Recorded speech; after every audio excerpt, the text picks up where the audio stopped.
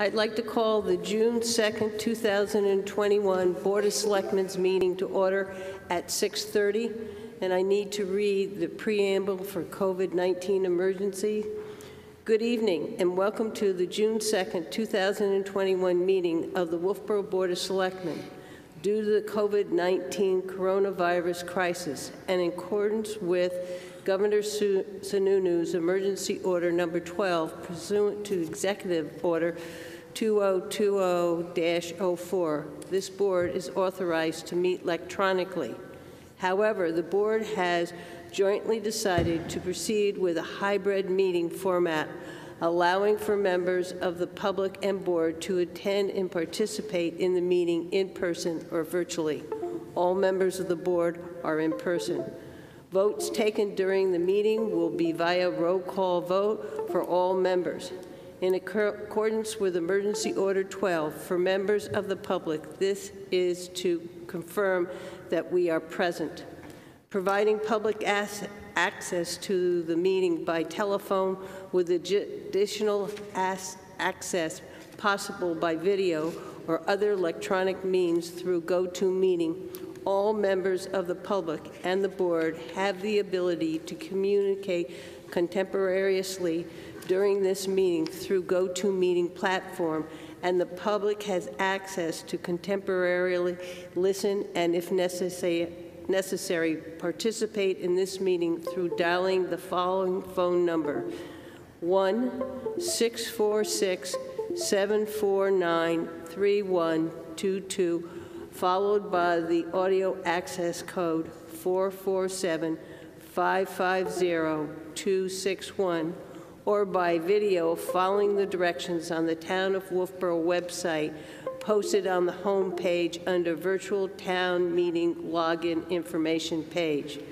Providing public notice of the necessary information for accessing the meeting, we previously gave notice to the public of how to access the meeting in person or using GoToMeeting, and instructions are provided on the Town of Wolfeboro website at wolfeboronh.us on the Virtual Town Meeting Login Information page. Providing a mechanism for the public to alert the public body during the meeting if there are problems with access. If anybody has a problem accessing the meeting via phone or computer, please immediately call 603-387-8259 or email townmanager@wolfeboronh.us. In the event that the public is unable to access the meeting, we will adjourn the meeting and have it rescheduled at that time. All board members are participating tonight in the Great Hall. I'll do a roll call. Brian? Here. Luke? Present. Linda's here. Dave? Here. And Brad? Here. All righty. First item, Mr. Town Manager, do we have need for a non-public session? Madam Chairperson, we do under RSA 91A:3, Roman numeral 2, lowercase e, pending litigation.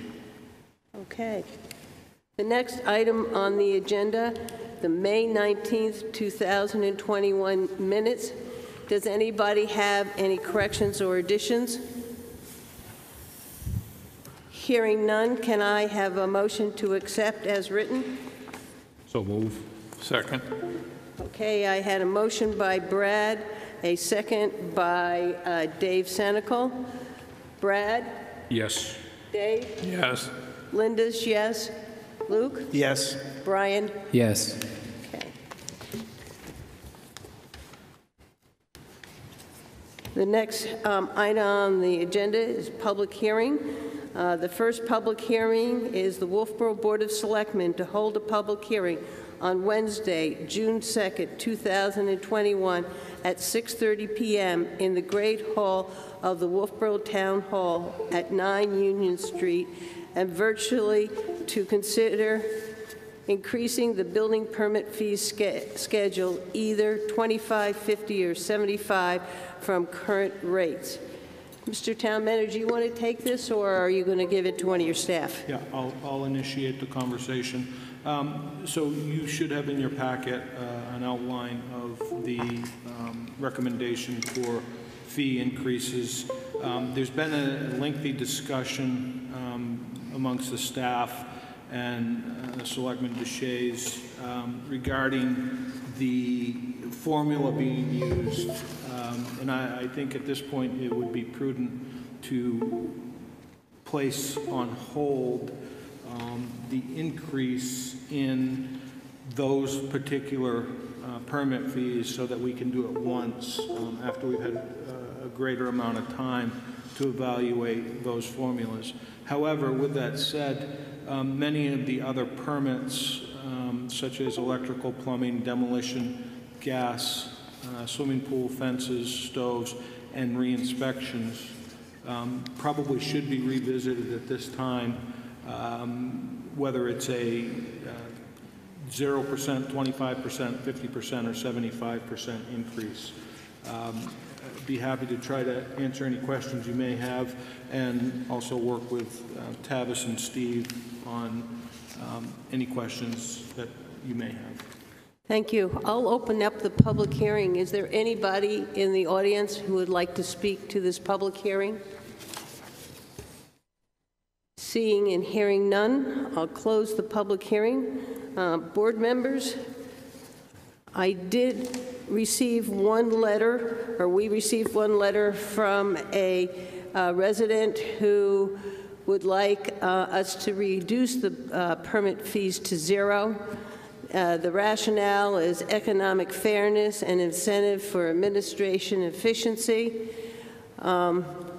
That it is a service to the town, who is the primary beneficiary, because it ensures that the building are properly meet the code, and that the town should bear the cost and allocated out to all homeowners through the property tax. And all building permits result in an increase to the tax rate. The key reason for relying on property tax rather than building permit revenue for funding code enforcement is that it provides an incentive to the town and the code officer for providing this service on the most administratively effective, cost-efficient basis. And I just took key sentences, and I would like this attached to the minutes for this public hearing. Board members, anybody have any comments?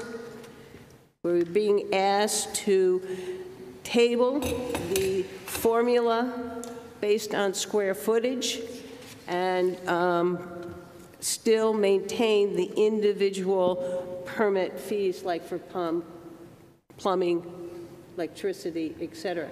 Anybody have a comment? Dave? Yeah, from what I understand, Jim, what you said, was it the building permit fees to be tabled, but the rest of the fees to increase to what they have on their sheet? Yeah, so because of the amount of question that's being raised and the amount of feedback that I'm receiving about the two different formulas, I feel that we should wait, as opposed to go forward with one formula right now, then come back and visit it in 6 months and change that formula again. However, we still have got an issue with the demolition, electric, plumbing, gas, swimming pool, above ground, in-ground fences, wood stoves, first and second re-inspections that have not been adjusted since 2007. And the sheet shows the percentage based on the current fees, 25, 50, and 75% increases. Does anybody else have any questions for the town manager on this? Yeah, I got Go ahead, Dave. On the permit fees for buildings, I think it was proposed that they all be at so much a square foot. In other words, for a building of, say, 2,000 square feet, it's time so much per square foot. Is that the way I understand it? So, again, there Not are value, but square foot. Yes, square footage. And the two formulas are based on square footage. They're just different formulas on how you get to those two different equations. The staff has put together a spreadsheet to be able to calculate that going forward as to if we do it on this formula, it's going to look like that, and it'll auto-calculate, so we can look at that over the next few months to see what those increases are. We have a variable in the formula that Selectman Deshays has brought forward, and we just don't know what that factor number should be at this point. The higher the factor number, the lower the permit fee, the lower the factor, the higher the permit fee, and we haven't found where that right spot at this point is. Would you agree with that, Brian? Yeah, and what we're trying to do, or what my proposal is that it makes it so the more complex inspections, the ones where he has to review much larger plans for a 7,000 or 8,000 square foot house compared to a 1,000 square foot house, where he has more man hours into it, where he has to look at 6, 7, 8, 9 bathrooms, that he gets reimbursed for those inspections at a rate that's proper for the amount of work he has to put into it. And by using our current method or the method that they came and brought to us, it doesn't escalate the inspection cost proportionally to how much time and effort he puts into it. So we need, in my opinion, a formula that goes on a curve, and there are many ways to do that. We can do it just by square footage and other ways, but we need something that takes care of his time involved in his inspections. Anybody else have a comment? Luke? I think, it's important also to mention, one, thank you to Steve and Tavis for being so proactive in bringing this to the board's attention. These fees have been in place for a long time, and I know there's some apprehension out there in the building community that I've heard, where people are saying this is just one more tax, lumber prices are through the roof. Well, in a lot of ways, this is bringing things more in line with many other towns, and it's actually making it more equitable and fair across the board. And I think that's my goal. So, I think studying these is great. I think we should have a time certain that, whether it be, 6 months, that we come back and we deal with this and we get it done. Stephen and Tavis have put a lot of time into this, and Brian as well, and all really good thoughts and exactly what you'd want to see from your employees in the town to be bringing this to the board. So, I want to see this get done.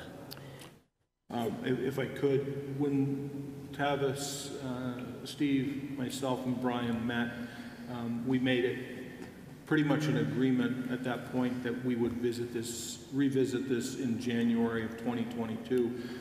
Once we have some data to be able to run through the formulas and be able to make a decision at that point as to, look, this is the formula we should be using, and this is why, and we can have a little bit more time to digest which formula is the best.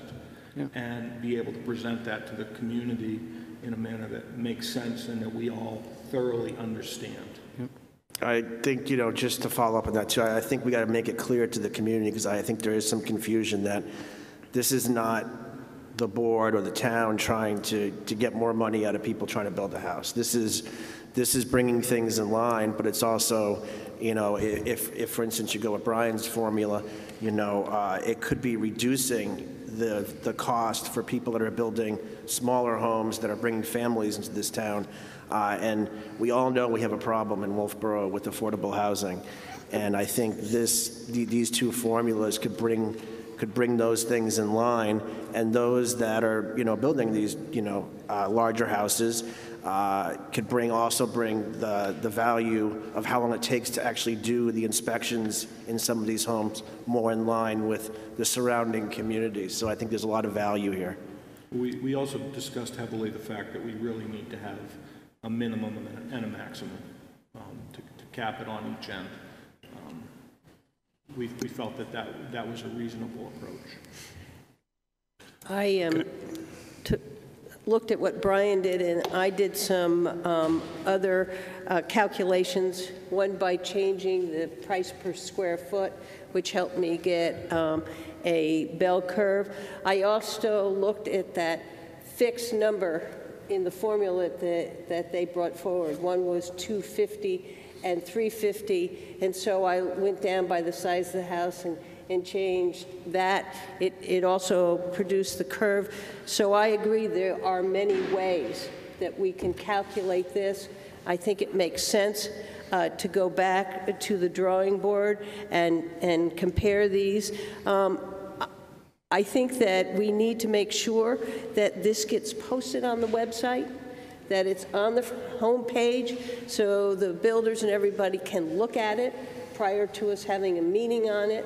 And I believe, and maybe Stephen Tavis can see if I'm right, I think it's RSA 155.9 that is a state statute that says that we are able to raise these fees, and that's what we are capable of doing, and then have that as revenue to the town. So, Steve. Tavis. Steve's over there. He's over there. Okay. So the principal reason this was brought to the Selectmen's attention is based on that very statute that allows the town to recoup the cost of the services provided. It has become very difficult for Steve and I to balance any version of the algorithm without setting a minimum and a maximum. I'll get to that in a minute. And be able to justify ourselves underneath the statute. By going by across the board square footage, you're able to say, this is what the budget committee and town meeting allocated for salaries, this is what it allocated for the full budget, and you can break that down and come up with an estimation of what the cost per square foot needs to be. Where it becomes very tricky with the algorithm is that it is very fair to the smaller home, but very unfair or equal to the larger home. And whether we run that factor at a 10 factor or a 5 factor, it becomes very clear that the town is funding its services on the back of the larger homes. I don't want to say the wealthy, but the term Robin Hood came up at the last meeting. So it becomes very disproportionate to the wealthy subsidizing the larger homes subsidizing the smaller homes, which I don't think is the intent of the statute, and that's where I have concerns with it personally. So there are ways to set minimums and maximums. So we know that every single family home requires at least 10 inspections. That's if every inspection is done independent of any other, there are 10 inspections. The values that were created and presented to you originally contemplated up to 20 inspections. We've played with the square footage cost to say, here's a fully loaded cost for the administrative cost for the administrative assistant, my time, and the code officer, building inspector's time for 10 inspections, and then building inspector only for the additional 10 inspections based on salary, take gross salary divided by 2080 plus the benefits and all of that fun stuff. So it becomes very easy to come up with the value that way. So what happens if it's a slow building year? Yes, general taxation has to make up the difference in that budget. What happens in a boom year, if you will, the town might make more. And I guess my concern is the intent was not to go from general taxation subsidizing all of the building permits as the current paradigm is and as the letter from the public suggested, but flipping it completely on its ear does not work either. And I'm not an attorney, I don't play one on TV, but the statute doesn't say the larger homes should be subsidizing the smaller homes. So the simple goal here is for the whole reason, again, this was brought here, is for the selectmen to consider raising the building permit fees to cover the cost of the services provided. And I guess that is a question that the board is going to need to decide on, whether we want these fees to cover the full code office budget. And we haven't had a discussion on that, and that's something we should decide.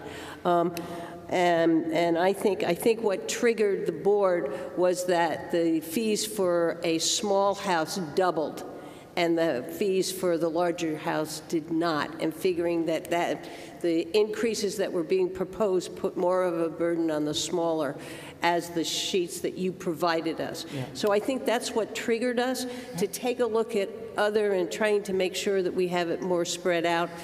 We're going back to try to figure out which is the best formula. Correct. But I'm not sure this board wants to fund the full budget, and I will try to see where we get some direction on that. And the only response I would have to that, and I can have Steve come speak to this because he does literally the inspections.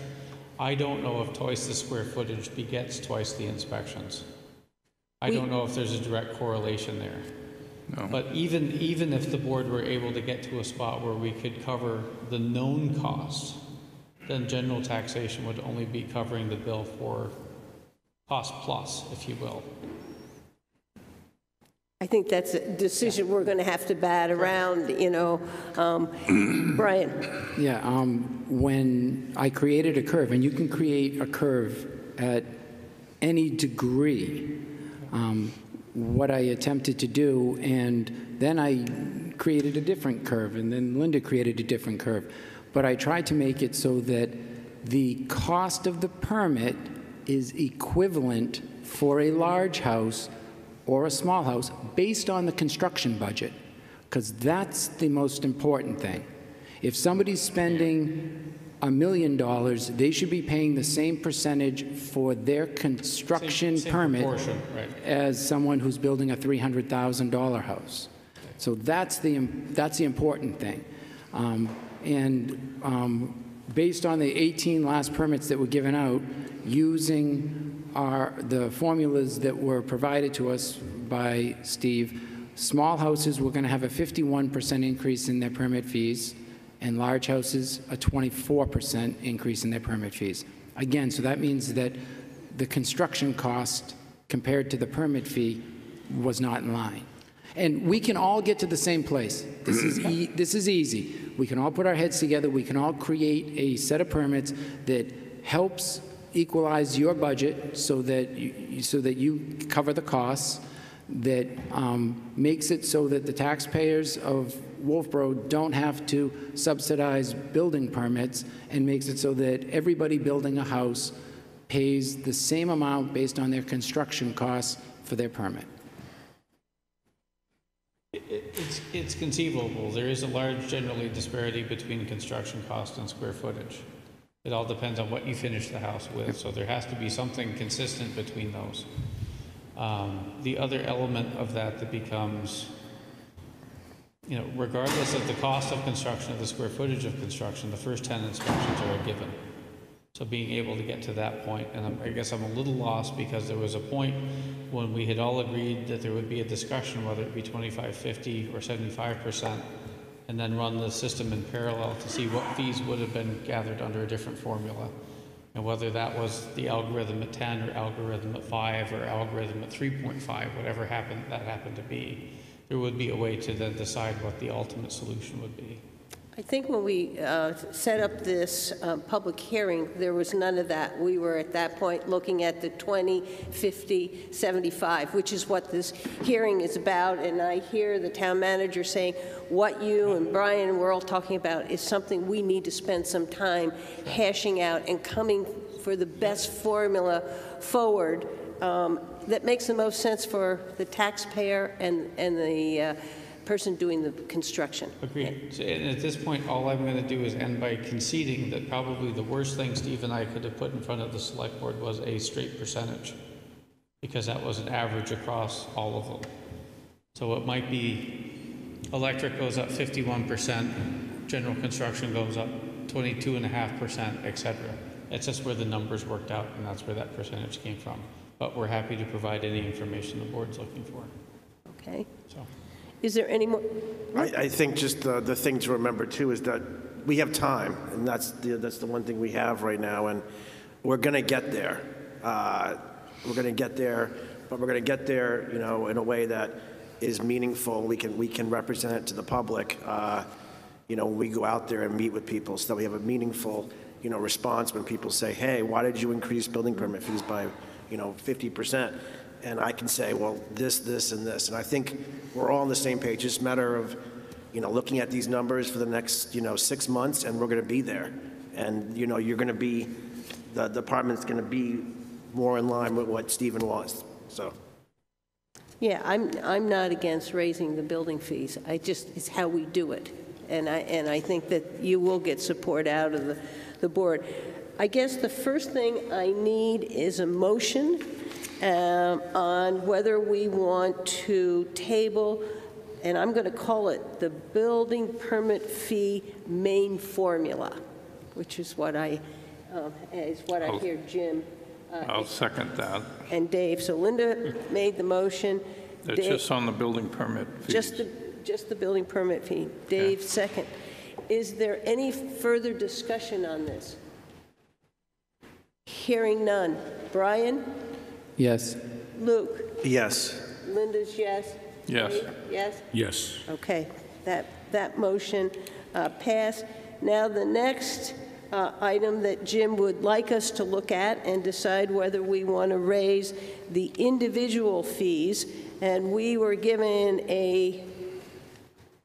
I can put that on the screen. Would you? That would be great. I was going to ask that.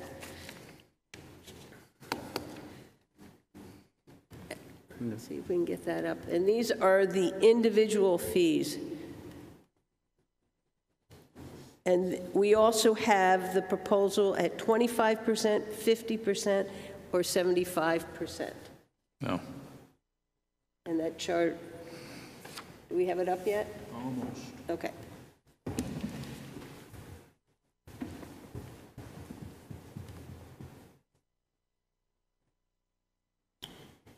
Okay. I understand that it might be a little bit hard to read on the big screen. Oh, thank you. It's a little hard for me to read without my glasses. The demolition fees currently are $25. The proposed increase to 25% would bring it to $31. 50 would be $38. 75 would be bringing it to $44. We went down through all of these. The only thing that we didn't change, and this was based on recommendation from the board to be consistent with the master plan, there was no change to the alternative energy. We kept that at $35 across the board as requested by the board. But this takes all of the fees, brings them up. The other thing it does is it takes the reinspection, brings them from 35 for the first and second re-inspections. It takes the first re-inspection to a $50 fee and the second re-inspection to a $100 fee. I can try to answer any questions that you may have, or Tavis may be able to. Brian? I'm just wondering if Tavis wants more time to revisit these, because he said that he might want to adjust some of the numbers and have some go up more, some go up less. So is it something that he wants more time that he can look at because he now sees that it's a little bit different than he anticipated? I guess the easiest answer to this is I don't know what this accomplishes in terms of a budgetary response. There are some demolition permits that would not require more than one inspection. It's either up or it isn't. Some electrical permits may require more than one inspection. I don't have the loaded cost of the code enforcement officer in my head, but both the 25 and 50% seem light from covering the time involved with one inspection. So I think the only appropriate response to this is I don't know which of these are most appropriate without being able to figure out how many inspections are related to an above-ground pool versus an in-ground pool. Because typically, for example, with an in-ground pool, if you came in and simply got an in-ground pool, you would also have the electrical inspection included with that permit. So now we have one $175 permit fee for an in-ground pool that might have 3 inspections. So are you saying you'd like to take these back also? I think it needs more time to see how these proposed individual expenditures play out in the budgetary scheme with regard to the statute, yes. Okay, so that's your recommendation. Any other board members have any questions or concern? Okay, then I need a motion to not move forward with any of the building permit fees changes at this time. So moved. Okay, that's Luke. Second. Brian, second. Brian? Yes. Luke? Yes. Linda's yes. Dave? Yes. Brad? Yes. Okay. The last question I have here is, should we give some kind of a direction to the code officer and planning director on whether we want the full budget for the code department used to bring the fees up to cover that full amount? What's done customarily by other towns? Dave? In most towns, the permit fees do not cover the expenses of a department.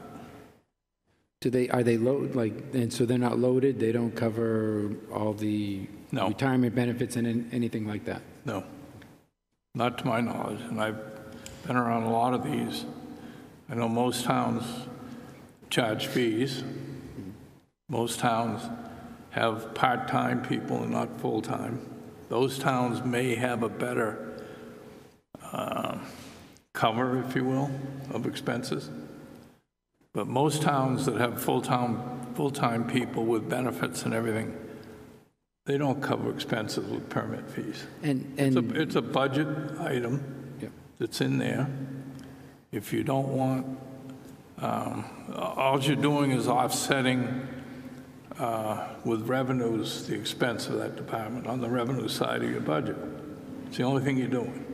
I think so. And every town is different as far as how much is covered. I think the towns around the lake are a little bit different too, because in our towns we build smaller homes and we build a lot of very, very big homes. When I was talking to the code enforcement officer and the building inspector in Portsmouth, he said he doesn't remember the last time a building went up in his city that was under $1 million. So he has only more expensive projects, so they do it one way. We do have a unique situation here because we do build houses that are 960 square feet and 8,000 square feet. So it is a tricky situation. Yeah, I guess I have no trouble covering the salaries. I start having problems when we're also trying to cover the benefit package related to that salary. You know, the other part, we pay for it in every other department. It's part of what the benefits the town provides. So I would like to see us cover as much of the other costs as we can, but I don't think I want to cover the health insurance and benefit packet part. We've been through this before over the years, and it never covers. I mean, where I am, in my fees, I can cover my expenses in the zoning office's expenses. That's very unusual, quite unusual. And we do everything by the square foot. There's no values, because if you start taking values into account, that curve's going to go up and down and all over the place. But if you know as a contractor that you've got a 10,000 square foot building and it's 35 cents a square foot, that's what you're going to pay. You know that ahead of time. You can build that into your proposals. But if somebody says, well, it's a 10,000 square foot building, and if you guys have been around products that are produced, the inside of a building can be a whole lot different in a 10,000 square foot building. Depends on who the contractor is and what kind of cabinets they put in, what kind of trim, what kind of windows. all those things add up to value. Now, most people in the business, most code officials, don't know sometimes what's going into that building. They know the square footages. They know the volume, if you want to. But there's a heck of a difference between a Brosco window and a Marvin window. And our current formula that we use is based just on square footage. That's right. But the new ones that were brought to us were based on square footage using a different front-end loaded number and a different cost per square foot in the equation. So it actually skewed the numbers so that smaller houses went up more and larger houses went up less. Yeah. So I think we just got to get the right formula. Yeah, They need more time. Yeah, we know that needs more time. I'm just trying to get direction for the planner and the code officer. I don't want them going down, and when the board is, if it does not want to support, paying for it all. Brad? Yeah, and I agree. I think we need some more time to go through this. And I think one of the other important things to let the public know is that this isn't being looked at as a way of increasing a budget at all. This is just a different way to, bring some revenue into the current budget and stuff like that. We're not looking to get an increase in the codes building inspector budget at all here. So I think we've said that before, but I just want to make sure the public does understand that this is just looking at another mechanism to help, bring some revenue into the town, to offset some of the costs that's associated with that part of the job. So do you want to pay for the full budget, or? No, I don't think I want to pay for full budget. I think we want to get to a spot where we all agree we're comfortable with the amount that we are covering in there. I don't necessarily, probably at least take the salary part. I'm not looking to get all the benefit packages you said covered or anything. You're not. I'm going to find a range in there with putting a minimum and a max in there too will help in that regard too, that we don't, if we get flooded with a lot of, all of a sudden, like we get 10 real large homes get built on the lake here, and, we might have, a huge amount of money coming in. We're not looking to do that either, so. Luke, do you have a comment?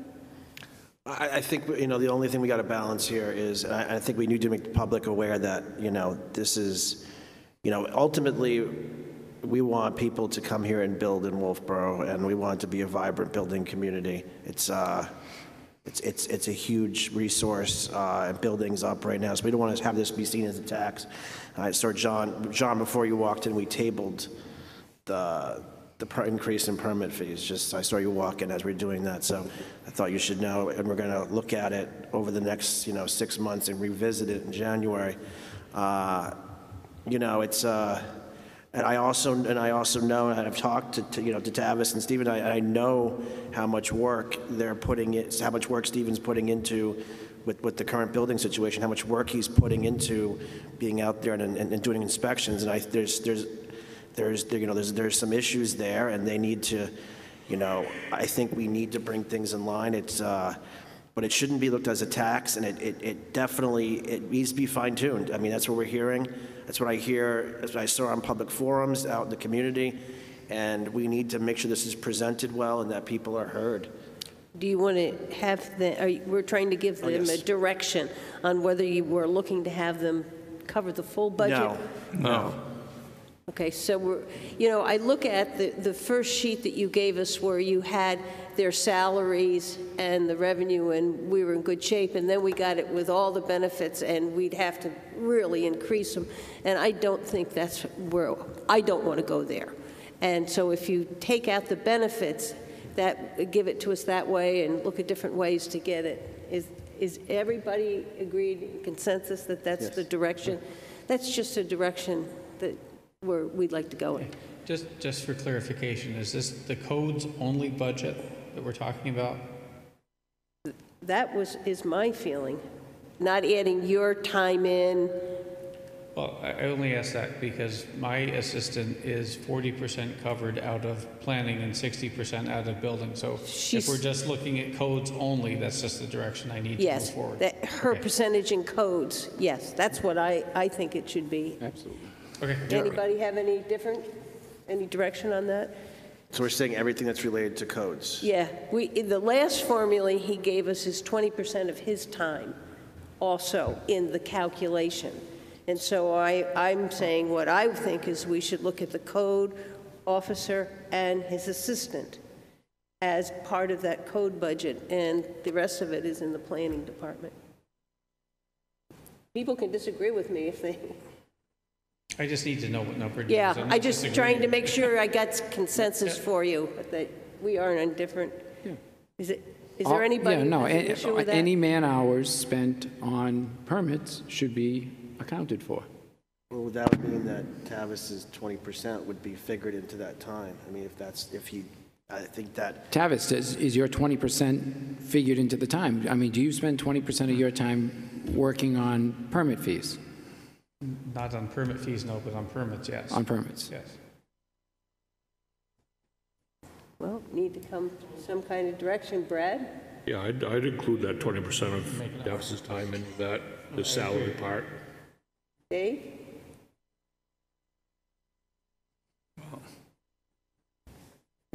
Again, I don't think you're ever going to cover all the expenses for these departments. It's just like highway. I mean, how are you going to try to cover them? Well, we don't have to necessarily cover them, but at least he has a... Please let me finish. So I don't see how, if they want to figure that 20% in and come back with that number, that's fine. But there's no way that that department's, unless they increase the fees substantially, and I mean up in the 75% range, that they're going to ever cover that department with permitted. It's just not going to happen. Agreed. Not going to happen. It doesn't happen in other towns. Very few. Very, very few towns. And you can go around the lake, any of them, talk to Jack Devitt, which I think you've done, talk to any of the guys, in Guilford, right around the lake. Moltenboro. Steve's got a huge department up there as far as permitting, but he's not covering his expenses. Oh, I would suggest that many New Hampshire towns are not, but the No, they're statute not. allows... And I don't disagree. Really, the question is how much of the cost of service is to be borne by the general taxation. I don't disagree. The fees should be permit changed. fees, and that, to me, is the question for the board. And that's we will what come I'm- back with other examples. Yeah, I'm trying to get some Yeah, more definition for you. Luke, where are you? Do you want it to include the planning fees, or do you want it just the... I'm fine with it, bringing us a number that includes the planning fees with it, and then obviously it'll come back to us, and we'll ultimately make the decision. But I think that percentage should be. I personally feel like it should be included for us to look at, and then at that point we can decide where we go with this. You got the consensus of the board that that's what they want. Yeah, the unloaded fee, understood. The loaded fee. Oh, the unloaded fee, but all No the benefits, just yes, expense. yes. Because we don't have to try and cover all the expenses for their salaries, but it's nice to see what the expenses are, what our permit fees are going to be, how much of it we are covering, how much is going to be paid for by the general taxes, and so that we know where we sit. And it is understood, and Mr. Devers did tell me, and I talked to other code enforcement officers, and most in the state don't cover their expenses. They're allowed to, but they don't, because they don't want to have their expenses, exorbitant. But it is good to just see where we are and where we will be. Do you have enough direction from the board now? I do, thank you. Thank you. Long discussion.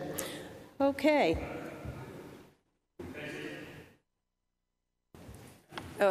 Well, let me get consensus of the board. If they said, I will. Brian? Yes. Luke? Yes. Dave? Yes. Brad? Yes. I'm yes. Yes.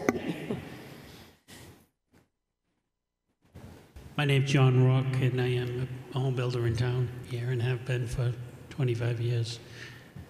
One of the things I wanted to point out this evening, too, is that the code enforcement gentleman, he also does, assist with planning, as does Terry, as well as zoning enforcement and a whole host of other things as well. So I don't know that even 100% of his salary should be attributed towards the cost of the building department solely.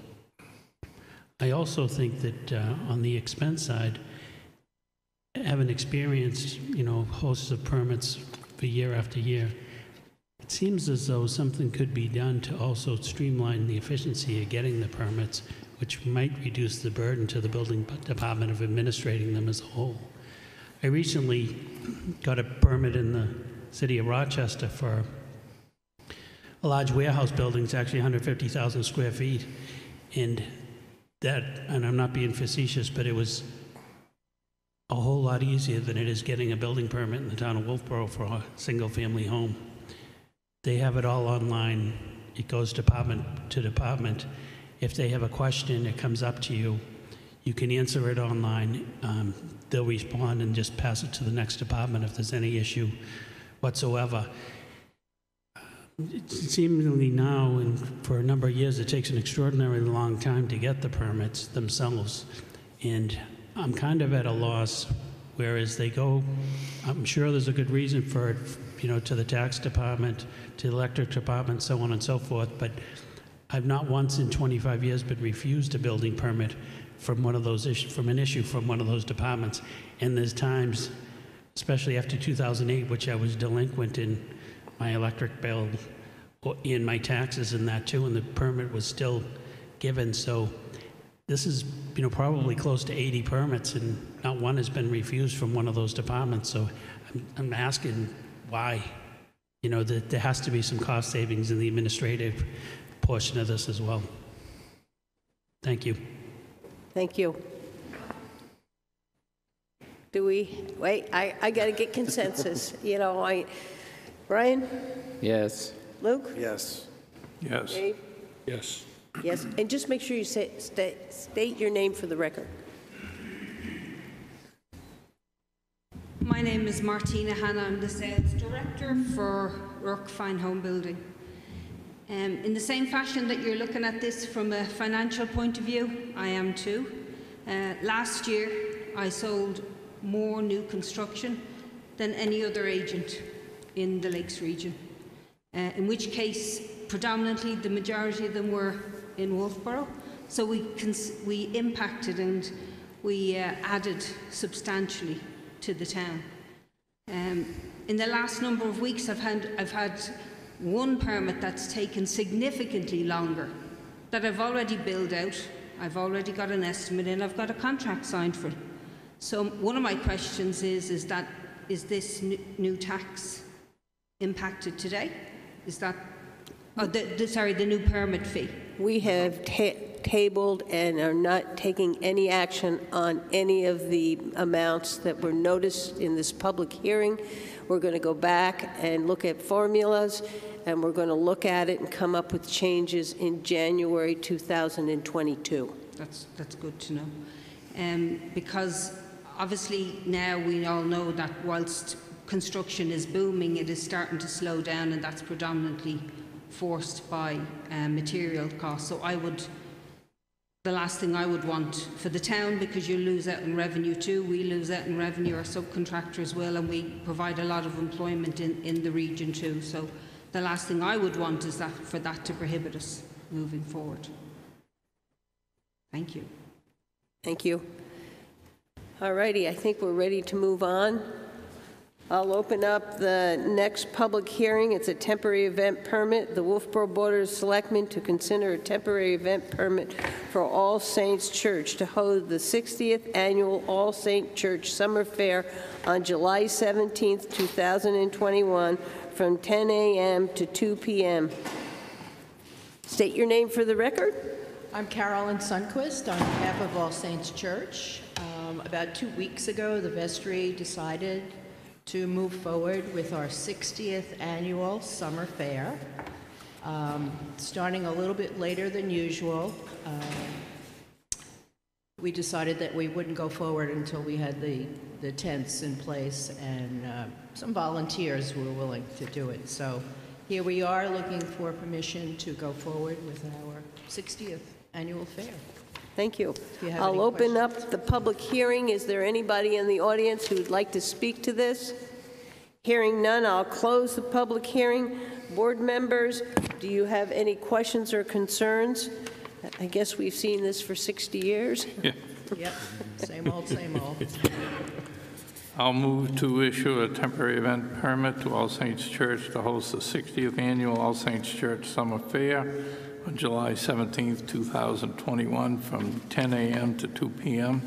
for COVID-19 guidelines set by All Saints Church. Second? Brad, second. Board members, any other comments or questions? Hearing none. Brad? Yes. Dave? Yes. Linda's yes. Luke? Yes. Brian? Yes. You have your permit. Thank you so much. Okay, I'll open up the next the next hearing is the Wolfeboro Board of Selectmen to consider a temporary event permit to Perform It Stage Company to use Kate Park and Community Bandstand for a scenic performance on June 6, 2021, from noon to 6 p.m. State your name for the record. Hi, I'm Wendy Platch, president of Perform It Stage Company. I'm here with one of our directors and one of the leads in this performance, should we be allowed to have it. Our show back in 2020 had to be canceled due to COVID. We were just 2 weeks out of production. Since then, some of our seniors have graduated, but we would like to have a smaller version of that show to honor them and to honor some of the local businesses who always run advertisements in our playbill. So, much smaller performance. We will not have set, we will not have lights. You all may have seen what we've done in this venue. This will just be the 5 to 10 students acting on their own, al fresco. Okay. Thank you. I'll open up the public hearing. Is there anybody who would like to speak to this permit? Hearing none, I'll close the public hearing. Board members, do you have any questions? One question I have, Linda, is, and I know this is coming right up here on the 6th here, but on doing the event on the 6th, what the insurance says that the policy effect is from 6/7 to 6/8. I think that might just be I don't know, just a typo down there. It's, and obviously right down here at Avery Insurance, if you could just, my opinion, if they just got a corrected version to us at some point, I'm just fine so with we're it, but covered. Yes. just to make it all, the dates all match. Yes, and the time of our event is from 2 to 4, but we allowed some time at the beginning to set up and Clean up. Yeah. It's not a 24-hour event, but I will have those dates corrected. Yep. Okay. Any other comments from the board? Hearing none, can I have a motion? I'll make a motion to issue a temporary event permit to Perform It Stage Company to use Kate Park and Community Bandstand for scene performances on June 6, 2021, from noon to 6 p.m. Second? Okay, I had a motion by Brad, seconded by Dave. Brian? Yes. Luke? Yes. Linda? Yes. Dave? Yes. Brad? Yes. Okay, you have your permit, and be glad to see you performing down at Kate Park. Thank you, and please come. I'll try to get there. I've enjoyed the ones I've gone to. Next item on the agenda is public input, 3 minutes per person, not to exceed 15 minutes. Is there anybody who'd like to give us public input at this time?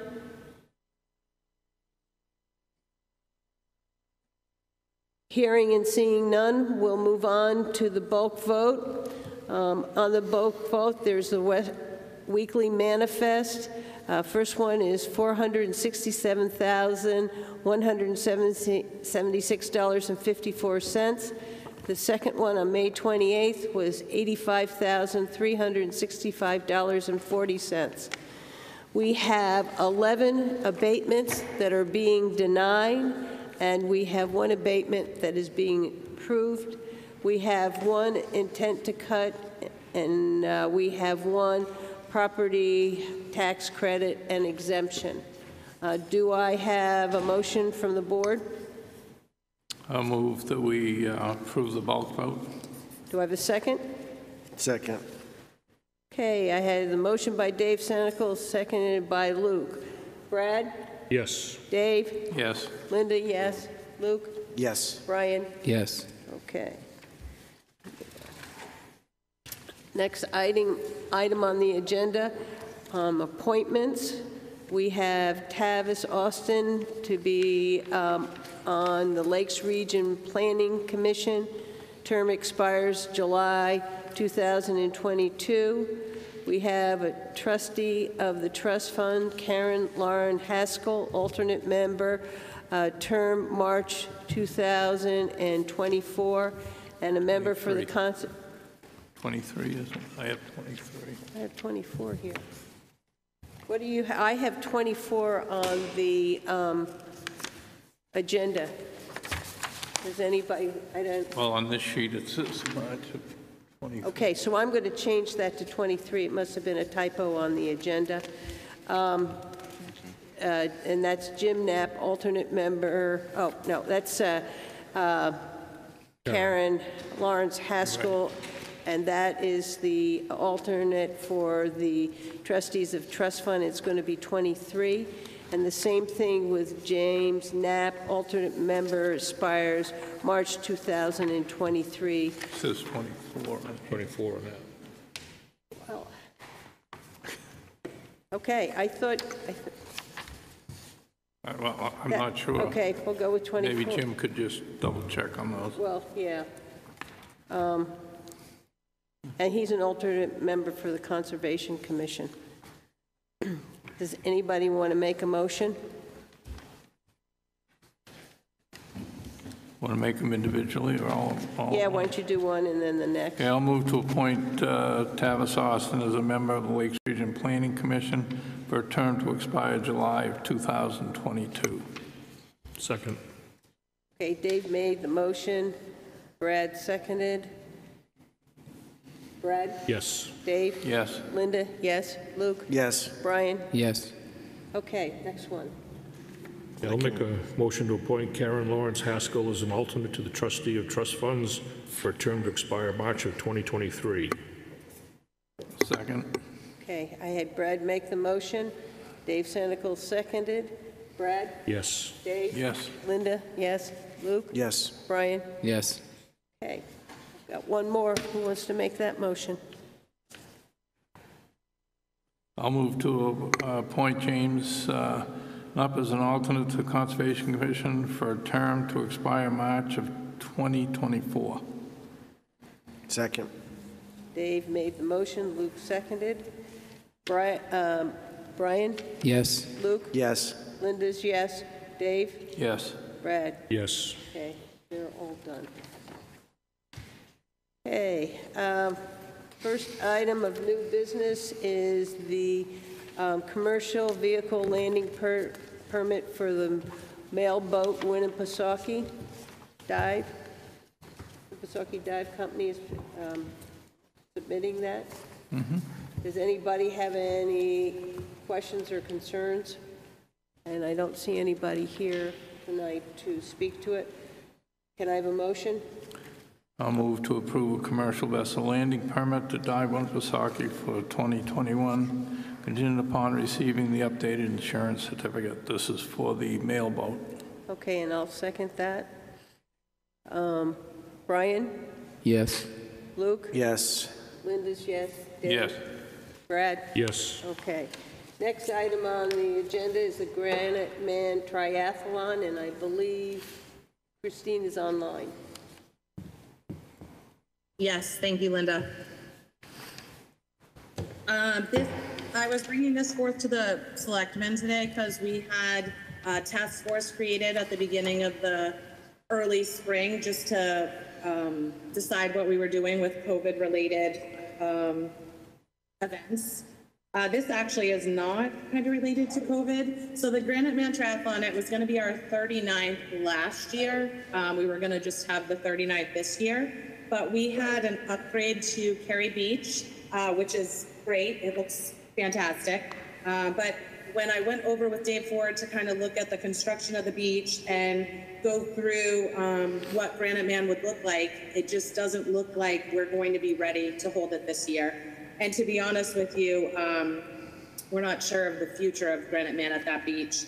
Some things that were impacted would be just the parking. It has significantly decreased in size. Some of the side of the road where it connects with the dirt and the fence of the beach and the pavement is soft, just to help with the drainage, which is great for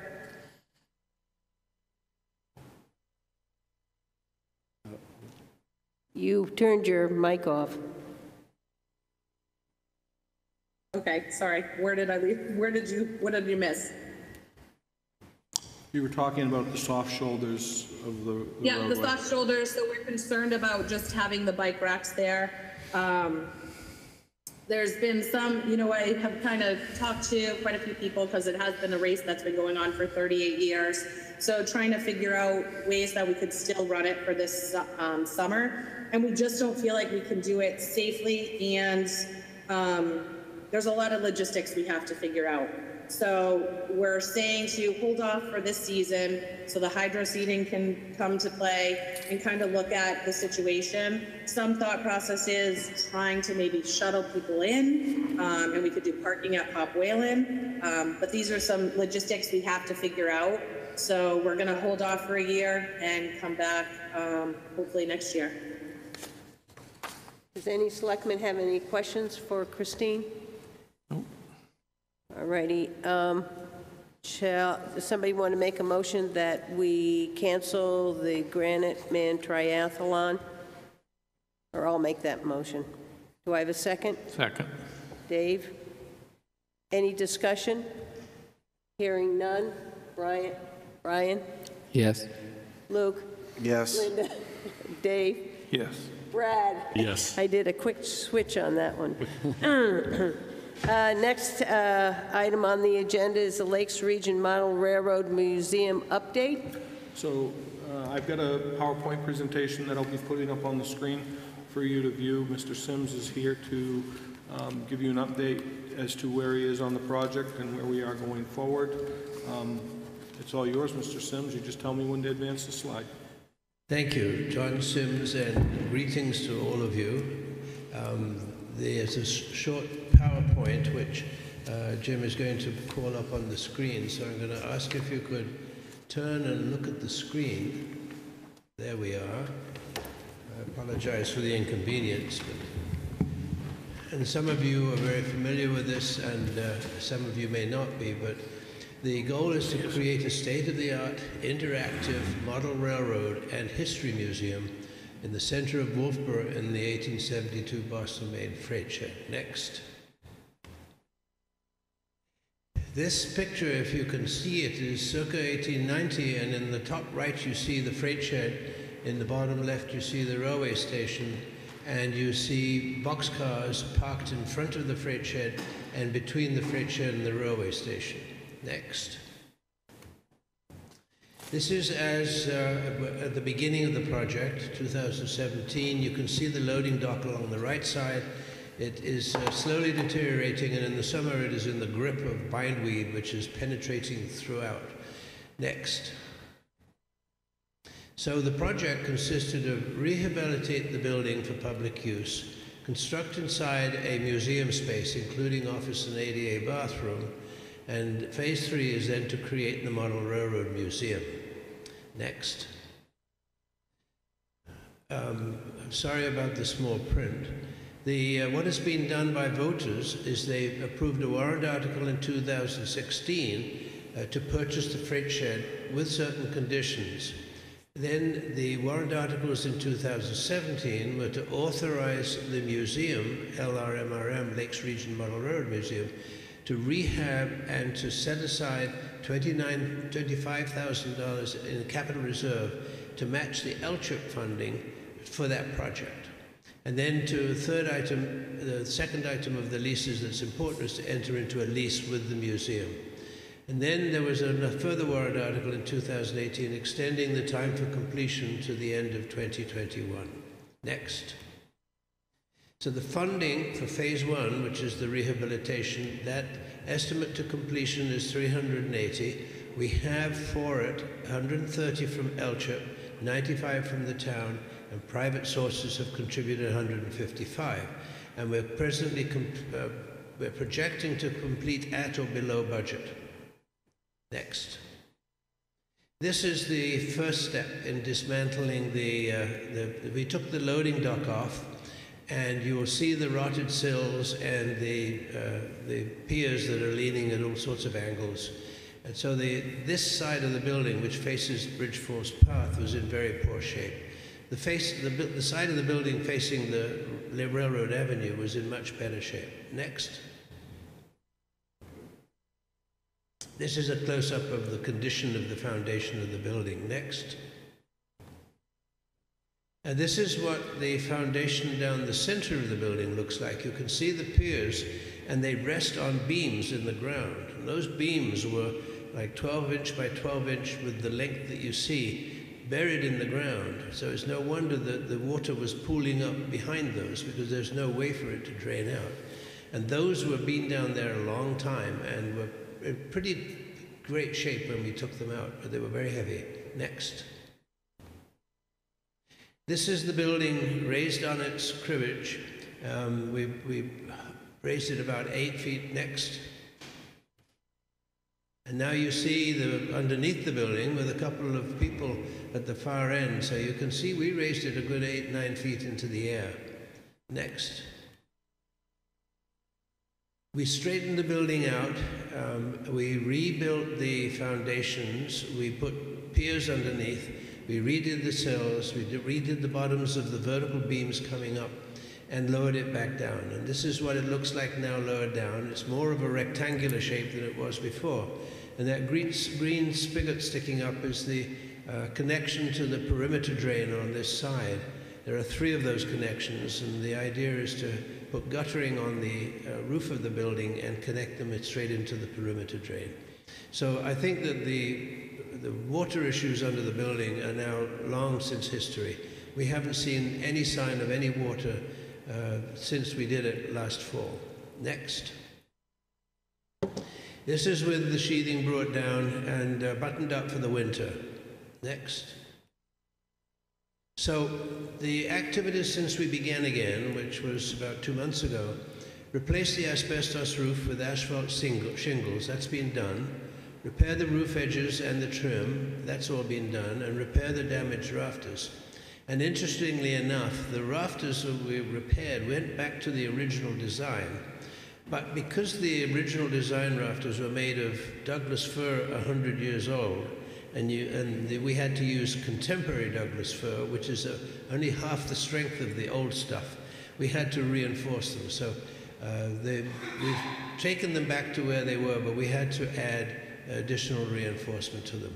In addition to which, when you're repairing rafters like this, you have to meet current code, and that's what we did. So to do is repair and or replace the siding where indicated, and that's underway. If you've seen the building in the last couple of days, you can see the workers putting the siding on and replacing the edge boards and the corner boards and so forth. And they should be done by the end of this week. Then we will build the handicap, or then we'll paint the building, and the paint will be the same as the paint on the station. So in spite of the fact that it's white and gray and all sorts of prime colors right now, it will end up looking similar to the railway station. Then we build the handicap ramp, and then we rebuild the loading dock, and at that point, phase 1 and the LCHIP funded work is complete. Next. This is what phase 2 and phase 3 will start to look like. This is a plan view of the building, and at the left-hand end you see the handicap ramp, and the door into the building is at the left side. You will see at the top left inside the building a bathroom and then an office below. And then to the right you see a box that's been built inside the building containing the museum. Now all of these museum ideas are tentative, subject to change. We have a very active museum definition committee right now that is brainstorming through the various alternatives to get to what we need. But that's a possibility. The loading dock is shown in the brown running along the bottom of the building. It doesn't curve around the far side as shown here, so that has changed since then. Next. This is a further concept of the inside of the building, and you can see train layout, you can see a workstation in the center, and maybe that's where Thomas the train engine is. It may be a two-layer layout around the outside walls, and we may not have that big bulge coming out, but if we do, that'll be Wolfeboro, and that'll be reproduced in some detail. So this is a possible layout.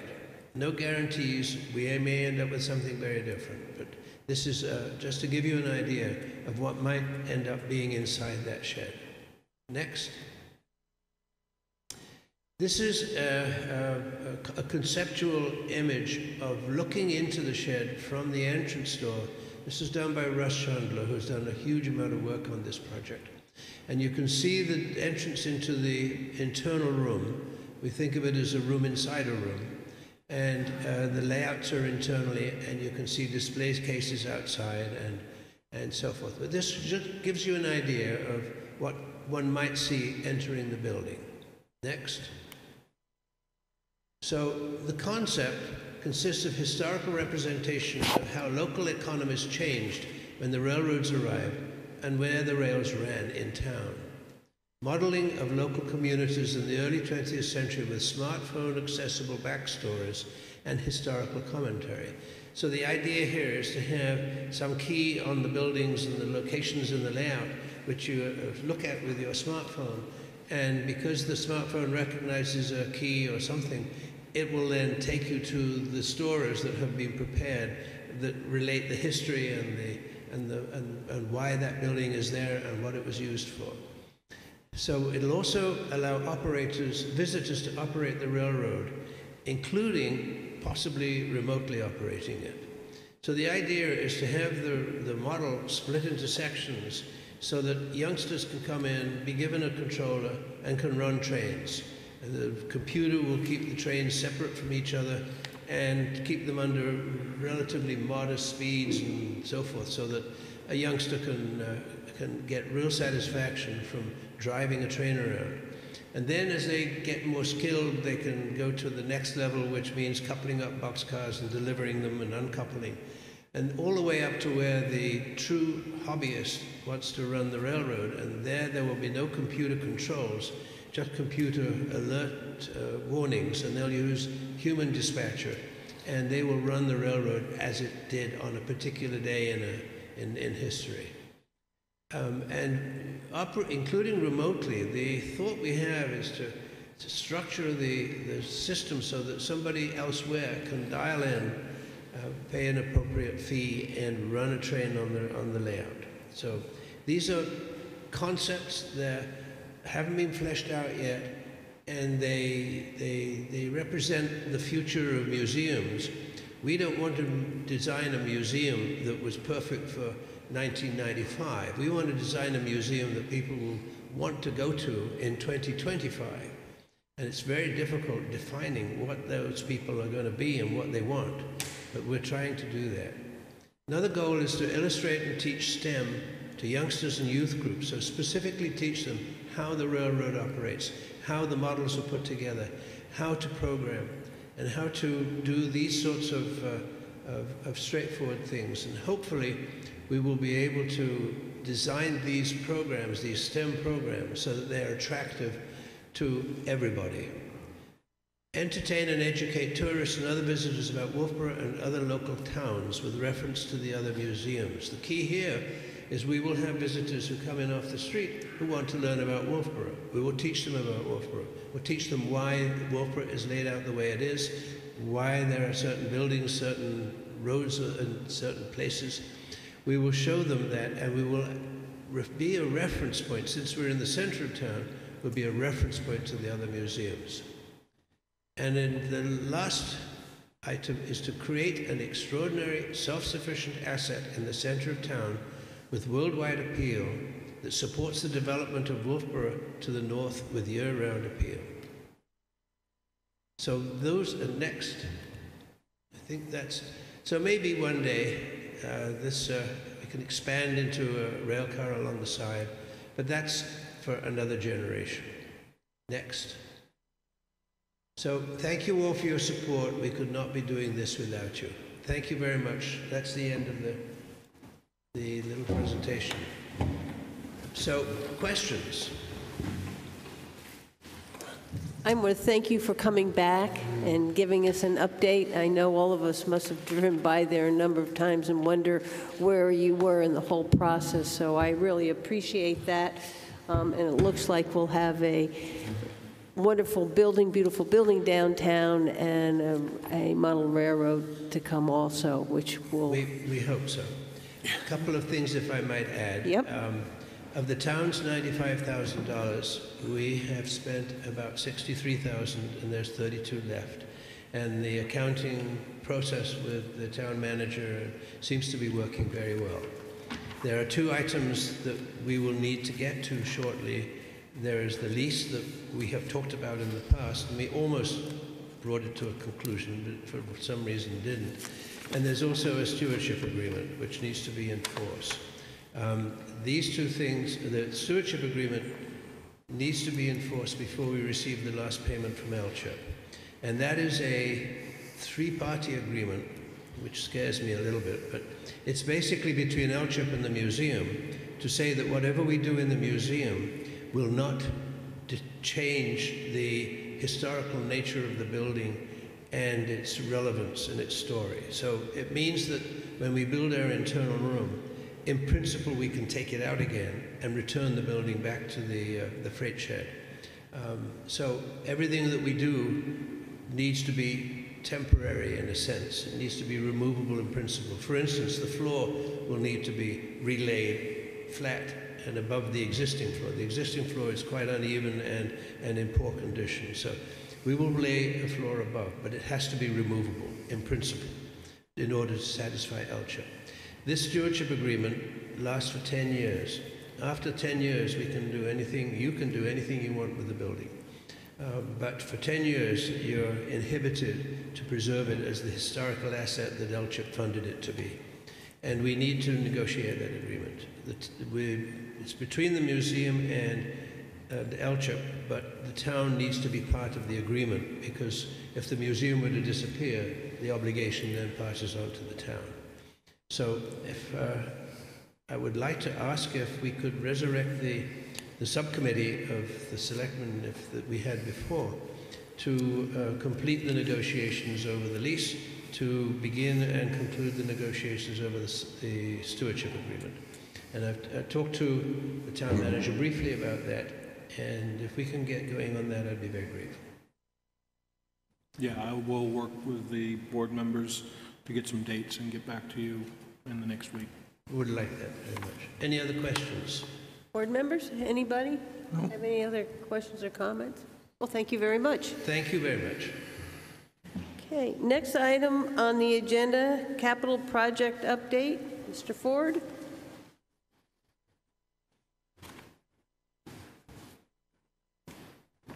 Hello, Dave Ford, Public Works. We have a one-page report, kind of summarize it in small.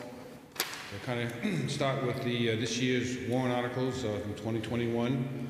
Warrant Article 8, which was the effluent disposal project. This is a study there. But that was authorized at $3.5 million. The project came in much lower than the engineer's estimate, just over $2 million. We have a contract with the engineer for $235,000, and we have other subcontracts with other consultants doing the watershed management plan. Right now, we're looking at this project coming in under budget by $1 million. It started construction a few weeks ago, and we are really moving very quickly. We also did close on a loan. On purchase of the land, we did buy 5 acres along the brook, so have a buffer along the 19-mile brook. So right now, things are going very, very good. This project also has qualified for a state revolving fund loan, even though we don't need it. But what comes with that is loan forgiveness. So at the end of the project, we'll take the loan, pay it off, and then get 15% loan forgiveness. So money that'll go back into the sewer fund. And we've been talking about trying to use that to start with the long-awaited sewer pump station upgrades, help fund that project. So again, everything's going well there. Any questions regarding the RAB project or effluent disposal? Do you have a projected completion date? Yeah, we should be done by the end of October. That's the substantial completion. The substantial completion would be a month later. The rate they're going right now, they're moving very quickly. Big contractor, it's a DOT contractor, Weaver Brothers out of Bow, and really top notch. And things are moving very quickly, so it's all good. And I wonder whether, when we get to pretty close to completion, whether the board should not go out and look at the site. Because I know it must look very different than other times. Well, if you see it now, it blows me away. You know, after 15 years of worrying about that site, and then all the thought process I went into it, and all the pilot testing is all coming together now. So I think we did a pretty good job, but it's very interesting. Anytime anyone wants to go up, I'd be more than happy to take you up there. It is interesting, because when the final product comes, it'll be not something like, yeah, it'll be different. It'll be like a state park. It's going to be so nice when we're done with it. So, going well. The recreation dock repairs. This one's a little confusing. In 2020, we appropriated a certain amount of money, but as we didn't take the federal grant on that, we were only able to do one dock. But we had very confidence in that the project would be supported by a taxpayer. So we bid the whole project out. We awarded Dock A, and then the rest of the docks were ready to go at town meetings. We did get authorization for the additional $850,000, and were able to issue that contract with Chesterfield, and we were able to complete Dock B in the spring. Right now, because of this contract, and luckily because of materials, if anyone knows construction, what's been happening with supplies and materials, by the commitment we made with Chesterfield, they were able to buy all this equipment, all the materials. So we have it stockpiled up on site and locked up right now. And after Labor Day, we'll close down docks C and D and go for demolition and start rebuilding those. And then after Columbus Day, we'll close the rest of the docks down and continue the demolition and reconstruction of all the residential docks and finger docks, so that we'll be ready for this time next year for a grand opening. And it really will look nice. It's really quite nice now. It's kind of like seeing the transition. The old docks with splinters, you see the new one coming, and again, it's going to be great. Any questions on the docks? The one thing about the docks too, we do have the interface when the docks come up against the bulkhead and where it hits the parking lot. And so we have the area where we had the plastic wood that had come undone. So we had to demo that last year. We just kind of did a temporary fix with the concrete. And we do have to figure that out. So hopefully the dock committee / parking lot committee can get some resolution on what we're going to do there. So in the fall, my hope would be to not only complete the docks, but try to start that transition into the parking lot and create a nice seating and pedestrian space there. But obviously there's a lot of questions with regards to the final configuration of the parking lot.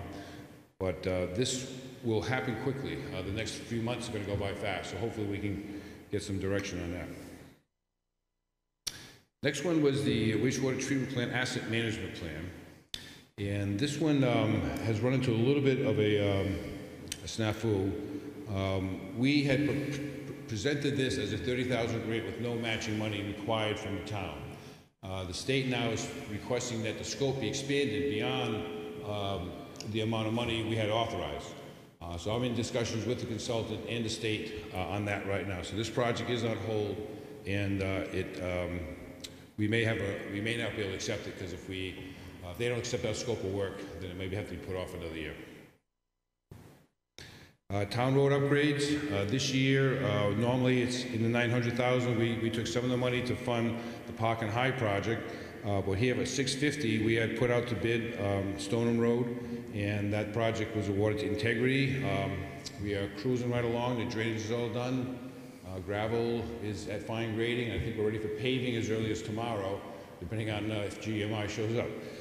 But more than likely, the base pavement will be done by Friday, and we will then be finishing that up probably by the end of this month. In addition, the town crews are working on East Clark Road and Goodrich Road, and that project is moving along. It's a little slow because on Thursdays we have to watch out for the farmers market, but we're replacing all the drainage and rebuilding the road, and that should be done a week from Monday, with base paving, and at the same time we do base paving, we're going to overlay all the rest of Clark Road. So we'll base pave East Clark and Goodrich Road, and then we'll overlay all of Clark Road. So that'll finish up that side. The other project that's being done under road money, which is from last year, is the Bryant Road. And Bryant Road will follow right after Stone Road. So Bryant Road was base paved last year, so this year we're doing the overlay. And that could occur Friday afternoon, or possibly into Saturday if the weather's good and holds. It's a relatively simpler job because it's just an overlay, and they'll have traffic control to keep everyone in and out of there. So that's all going well. The other thing we are doing also, this is constant, as we're doing this year, is we're also engineering for next year. So we have a contract with Stantec, and they're preparing plans for the Maplewood, Berrywood subdivision. We had started at the bottom there at Partridge, and we did a lot of work with regards to drainage. We're going to take that same drainage concept, of which we're trying to use the ditches as infiltration trenches, and try to knock down the peak runoff, get the water back in the ground, and extend. Those roads all need to be rebuilt, and a few of the dead-end streets have to have some water upgrades. So we're working on that engineering now. The hope is to have that out to bid and have construction numbers by town meeting, so that this will be kind of a regular thing, that we'll have a good chunk that'll be a bid job, and there'll be smaller jobs the town will do, so that will hopefully continue. The other big project we did this year, which was a separate warrant article, article number 19, High-End Park, and that was funded by the road, sewer, and water budgets. The contractor was Jake Dawson, a newer construction company, and but with some good experienced people on staff. And Dave Wickham is their superintendent. We've been working with them. They've done the tie-in on Park Road, and we've completed the water system on Top Park. They are now have pressure tested in bacteria, so we'll be tying those services in. Then they're going to finish the drainage on Park and do the base paving. We're also working with the Legion there. We've helped them out a little bit, and they're helping us out with their driveway and access and the temporary staging. So we've been working with the property owners on Park. We'll probably at the end of this month, around June 22nd, we'll be doing the tie-in at High Street. And that'll be a nighttime work. So we'll shut the road down at 10 o'clock at night. And we have to put a new sewer manhole in and a new water connection. So there'll be 2 nighttime digs. And we'll notify the public like we did last time. And again, there'll be delays, but hopefully we'll shut everything down around 10 o'clock and have everything open by 6 in the morning. We'll try to get the word out so people know. That then will continue with the water, sewer, and drainage on High Street. And again, we're looking at that project not being done until after Labor Day. Right now, all those projects are working within our budget, so we still have a contingency. Next one is the article number 20, the Railroad Avenue layout, and it goes with John Sims' project. We met out there and working in conjunction with this project. I will also tell you what I've seen. They're doing a heck of a job. Brian Lombard, professional, and they brought in really good people. So very impressed what we've seen so far. I think we've assisted with some of the drainage, and the next piece is to do the road layout. So we own most of the land, but there's a strip of land that's owned by the Bean Family Trust, and we are working with them and a surveyor. So we'd have to do the road layout process, which will be something that will start probably July, August. There'll be a site plan that will show you where we're going to put the handicap parking that will coincide with the ramp that John showed you on that map. So that handicap ramp is kind of facing back into town. We'll have one spot dedicated there, so that'll work. And then we'll also have paths to tie into the Bridge Falls pathway, but leaving all that stone dust. And we also are working with the Energy Committee. Today we talked about an electrical vehicle charging station on the back side where the oil tanks used to be. We'll have 2 spots there, and we're working with the electric department in terms of bringing in the required conduits. We're also working with the Condo Association. They're kind of our partner here, and they're locked in. Their pavement is old, and they have money to replace their pavement. So we are going to work together. We'll have the same general contractor, but they'll pay for their share, we'll pay for ours. We happen to be, and there is an issue there. They have a funny lot line. And as far as the road layout, I'd like to propose to the Selectmen to kind of straighten that out, straighten out their parking, kind of resolve some of the issues we have, and hopefully make for a better condo project, town project. And also the railroad has talked to the condos about bringing their cable connection over, so we're going to help them with bringing a conduit over for them. We're also going to talk to the people who run the water skiers association. Yep. Again, as we've heard from the last meeting, we have incredible facility and we have some of the great stations, and they're thinking potentially at some point maybe building a gazebo or something and having power and light over there. So we're going to also try to have conduits to make sure that in a future date, if they come and the selectmen agree, we'll have that ready. So we're going to make sure this is, when we redo the road, because the road will not only do the gravel, but the paved portion that's there will also be redone. And there'll be stormwater treatment in much of the areas that we can do. The town plans on doing the work ourselves, although we have an engineer who's going to kind of give us the plan. So I would like to also bring that site plan to show you what we're thinking, so you'll have a say on that before we go. But that construction, we don't think will start until after Labor Day. We will be working with GMI because we've bid them as our paver, so they're going to keep us on the schedule so they can base pave it in for us, we hope by the end of October. Any questions on the railroad layout and upgrades? Linda, I have one. Yep. There's talk about potentially having some electric car chargers, some EV chargers in that area on that municipal lot. Would you be able to run an extra conduit for a cable line so that they could be hooked up to the internet for pay services? Cable services? Yeah, for pay services. The EV chargers are connected to the internet, and that's the way the payment goes, is through apps. And to have secure payment, having a cable line to the lot behind the train museum that's along Bridge Falls Path would give us an easy hookup to the EV chargers. The plan so far, the plan before we talked, was to connect to the distribution, the cable distribution network at the Bayside condos and trench across under their lawn, under Railroad Avenue, connect to the freight shed building and run on the outside to the other end, to the end closer to the station, and enter the building there, and then have the modem. But since you raised your possibility, then we could, there are a number of ways to skin this cat, but providing internet connection to those charging stations should be very straightforward. I think the question is, where do you connect to our connection? Do you connect on the Bridge 4 side side of Railroad Avenue, or do you take a separate connection off from the Bayside condos? And that's, I think, an Atlantic broadband issue. Yep. And I'm happy to bring it up with them or talk to you about it, but yeah. I don't see any difficulty in doing that. If you'd like at any time, if you have a rep from Atlantic that can come out, I will meet with you and we can put a plan together, and we might be able to help with the trenching expense. Super. Have you talked to Atlantic Broadband yet? No. Okay, I'll talk to you later about that. Why don't you guys connect and talk about it at another time and get it put together. Thank you. Dave?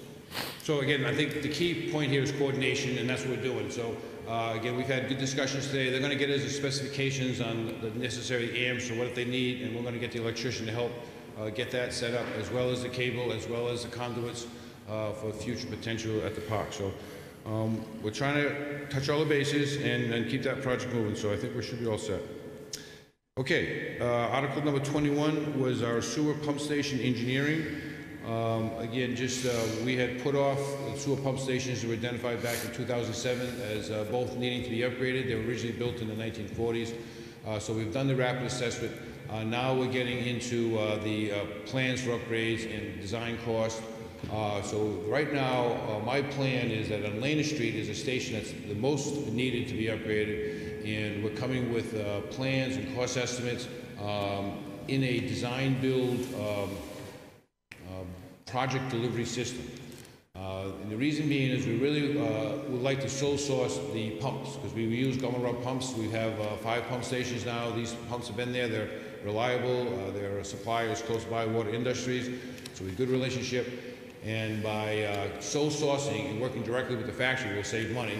At the same time, one of the contractors who are up at the RIB site, they're a sheeting contractor out of Tamworth, Roberts, a family business, so we're going to be working with them in terms of trying to, because we have to put a new wet well, and that's one of the problems. As you know, that area there is all on fill. It is back bay. We have borings already done, though. Back in 2008, we had done quite a bit of work, so we have a lot of that engineering, and so we'll be pricing out that excavation and new wet well, and then looking at selecting a contractor based on qualifications to do the installation for us. The idea is we'll have a design-build package. We won't require any funding from the state, so that we could go ahead and bring that to town meeting, but ready to go and be built next year. The second station is Mill Street. That building is a little bit bigger. We think we might be able to reuse some of that, but similarly, the facility does need to be 100% replaced. So that could be reused maybe as put some electrical components in, controls. But that one we're thinking is going to be a little bit more engineering and more traditional. So we've got that estimate. So the Lander Street station, we got it about $500,000. Mill Street will be about $1.5 million, and that's going to be more traditional. But that's when we also submitted pre-applications with the state revolving fund. So right now, we're not exactly sure how the funding will occur. Every year, the state has a program, and we submit our projects for low-cost loans. That's a state revolving loan, and it's a program that's always there. Right now, it's 15% loan forgiveness. They're thinking if the stimulus money comes in, or whatever you call it, at some point, that 15% could go as high as 40 to 60%. So the state has encouraged us to get projects that are much needed. So with regards to the Mill Street station, we've definitely have that in, and last year we had scored and qualified, but because of we didn't want to go too fast, we didn't have the construction dollars that we put off, so I think we have a good shot at that one. And we will continue looking at our pump stations because we have put them off. All the other pump stations are going to be needing work also, but right now, so that's moving pretty quickly, and we just signed a purchase order for the second phase of the engineering on that. Any questions on pump stations? Article 26, the wastewater treatment plant cap reserve fund. Last year we had put that off because we had built up the cap reserve fund and the projects had slowed down as we were finishing up some major work. This year we decided to do a master plan. We had applied for a grant, we didn't get it, but we still felt necessary to look at where we're at now. Back in 2007, the engineer at that time said we needed to build a whole new facility for $14 million. We were able to put that off as we focused on the effluent disposal problem, and we have done minor upgrades, taking advantage of grants and whatnot, and the plant is running great actually, but the reality is the concrete is still crumbling. The building is built in the mid-70s, and we are looking at a major upgrade. Again, with the potential funding coming in place, now is the perfect time. If we can get 50 cents on the dollar, now is the time to put the projects we put off for the last 10 years, and maybe looking into the future, the next 10 years, just bundle them all together. I have submitted a pre-application for $10 million for the upgrades of this facility, and we are working on the master plan, which will support, we've done the rapid assessment of all the different facilities in the plant, which ones we can save, and which ones we need to restore, and which ones we will replace. So that's ongoing, and we'll have that master plan later this summer. Again, the good news here is if we hit the timing right, we can pick up, the money for with a lot of grant money. The cap reserve fund for the public works vehicles and solid waste, we had $180,000 appropriated. That money has not been transferred, but we do have purchase orders out for the new HD1 truck and for SW8, one of our trash compactors. We maybe push our equipment a little too far. Trash compactor, 15 years, wouldn't you know it, this weekend, it broke. It pushed too hard, and one of the main, where the piston holes popped on us.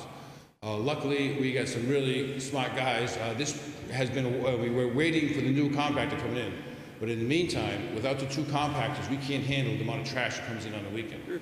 So we have to have this back. So Ben and Chris are out there working with Adam, and we've got an I-beam to put it in there welding, so hopefully that's going to help us get us by cheap fix for a couple months until we get the new compactor in. There may be some disruption of services over the next weekend, so people be patient as they come up there. And again, the other truck should be here shortly. When we do get the HD1, that is kind of the foreman truck, a worker's truck. The old HD1 is going to now be handed down to solid waste because they've been short a truck, so we're not getting rid of it because it still has some hours on it, but not the heavy duty work that the highway gives it. So we're going to keep that one going.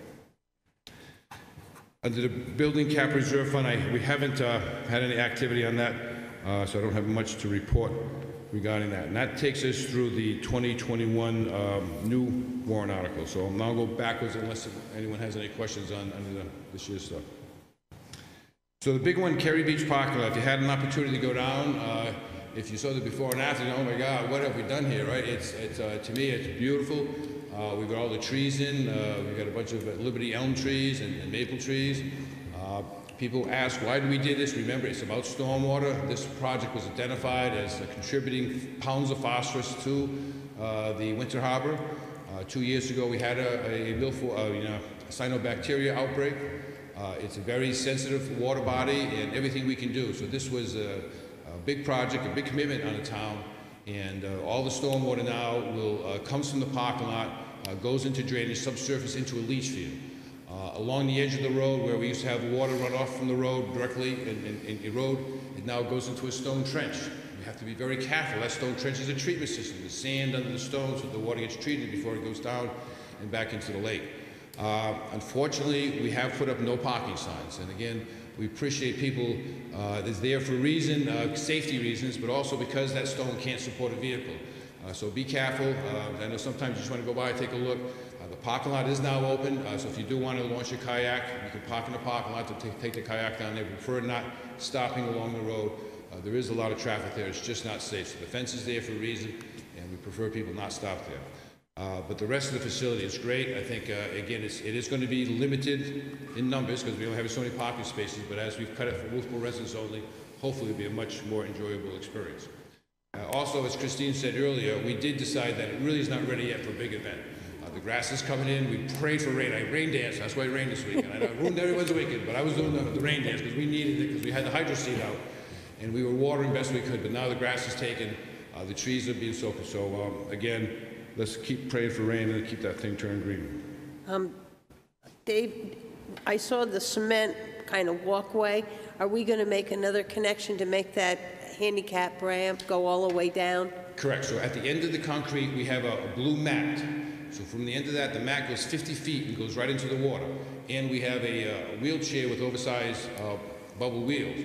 So you'll be able to go from your own wheelchair into that wheelchair and wheel right into it. It's not going to be concrete. It'll be a mat, a heavy-duty rubber mat that will be anchored, and it'll be put in once we get to the point where the beach is open with the lifeguards. And that'll be rolled out, and that'll stay there for the summer months. So it's going to be neat. It's going to be something that hopefully people with disabilities will be able to use, and it'll be, you know, again, us taking the lead with people with disabilities. So I'm really excited about that, and it's just something. And we do have a gatehouse. I mean, what's that building there? Well, we have a gatehouse now, so we don't have, you know, so it's a different way of doing business now. So we are trying to control traffic in and out. So we do want to say that once the parking lot does fill up, it is going to be a problem because there really is no on-street parking. So we do people get there early if they're planning on getting there on Saturday or Sunday. Okay, moving on to the Old Town Road upgrades. That money, again, was for Bryant Road and some miscellaneous landscaping on Pine Street. That's not Pine Street, Pine Street. Again, the recreational docks, this is the money we talked about that was kind of parlayed with the money this year. And the electrical generation building study, that is underway. We have encumbered it, and Bergeron has done some of the work, and they are now scheduling a site visit to do, because they're also working on the Abenaki rope tow, so they're trying to do a 2-for-1. They're going to be scheduling a meeting and an on-site to do their inspections and testing at the MED building. So that project is a little slow, but we should have some results later on this summer. And the last one on the list, but not by any means the least, is the Pleasant Valley Road Bridge, which we really done a heck of a job. This one was one that had slipped. We were able to jump into the bridge program. We got 80% funding. The estimate at $1.2 million. The project really came in almost $200,000 under budget, which is great. And the bridge is beautiful. I think we've meet all our commitments with regards to try to protect the environment. create a stormwater treatment system there. And right now, we're just working on the final reimbursement to get all the money back. So we will be getting almost $800,000 reimbursement on that project. So again, that's a nice one, a beautiful project. So with that, I will take any other questions you might have for Public Works or Water Sewer. Thank you very much. I'm glad to have that update. Now, when people ask us where the road projects are, we have something to go to answer them correctly. Yeah, and I'll try to get that posted on the webpage too. So this report should be posted on the webpage. And if anyone has any questions, they always can call the office. We're happy to do it. Thank you. Thanks, Dave. All righty. Next item is the 2021 bond issue for the electric conversion, which is $1.85 million, and then the dock repairs, which are $100,000. Yeah, so Casey's on vacation. We've got the bond documents all ready for board signature this evening. We've gone through all of the work to secure the bond. The bond will go in front of the bond bank. I believe it's the 16th of this month. Right now, we're looking at a possible or a maximum interest rate of 2.25%. It could be lower than that once it's said and done. We did secure the 10-year note. And the only other thing is once you read the resolution and you make the motion to accept it, this evening there'll actually be a whole series of different documents that you'll need to sign. In fact, I think there's 8 signatures that you'll have to do for this bond. So with that said, I can answer any questions that you may have.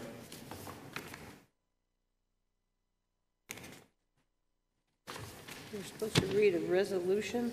Yeah, so it's actually fairly lengthy.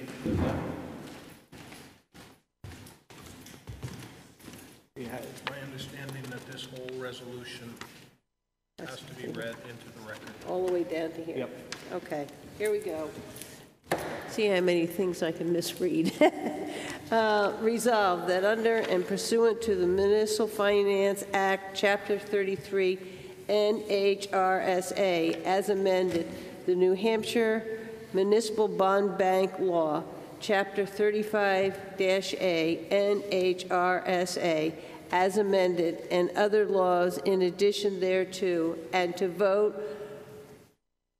the votes of the issuer duly adopted on March 9th, 2021, under Articles 7 and 9 of the warrant for such annual meeting of the issuer, there be and thereby is authorized the issuance of 2,700,000 bonds of insurer, the bond, in parentheses, which is being issued by the issuer to finance 1, construction and conversion of the distribution system voltage from 4 kV to 12.47 kV on North Main Street from Forest North to the end of the Circuit 2-1, $1,850,000, and 2, reconstructing and upgrading of the Wolfeboro Bay recreational finger docks B, C, D, E, F, and G, $850,000. The bond shall be dated as of its date of issuance, shall be in such numbers and denominations as the purchasers shall request, shall mature in accordance with the schedule set forth in Exhibit A, and to a certain loan agreement thereafter described, the loan agreement shall bear a net interest rate as defined in the loan agreement of 2 1/4%, 2.25 per annum, or such lesser amounts as may be determined by the majority of the board. The bond shall be substantially in form set forth as Exhibit B to the loan agreement, and otherwise shall be issued in such manner and form as the signatories shall approve by their execution thereof. Resolved that the bond shall be sold to the bond bank at the par value thereof plus any applicable premiums. That in order to evidence the sale of the bond, the treasurer of the issuer and the members of the board are authorized and directed to execute, attest, and deliver in the name and on behalf of the issuer a loan agreement in substantially the form submitted to this meeting, which is thereby approved, with such changes therein not inconsistent with this vote, and approved by the officers executing the same on behalf of the issuer. The approval of such change by said officers shall be conclusively evident of the execution of the loan agreement by such officers. Resolved that all things theretofore done and all action let me read that again. That all things heretofore done and all actions heretofore taken by the issuer and its officers and agents in its authorization of the project to be financed by the bond are hereby ratified, approved, and confirmed.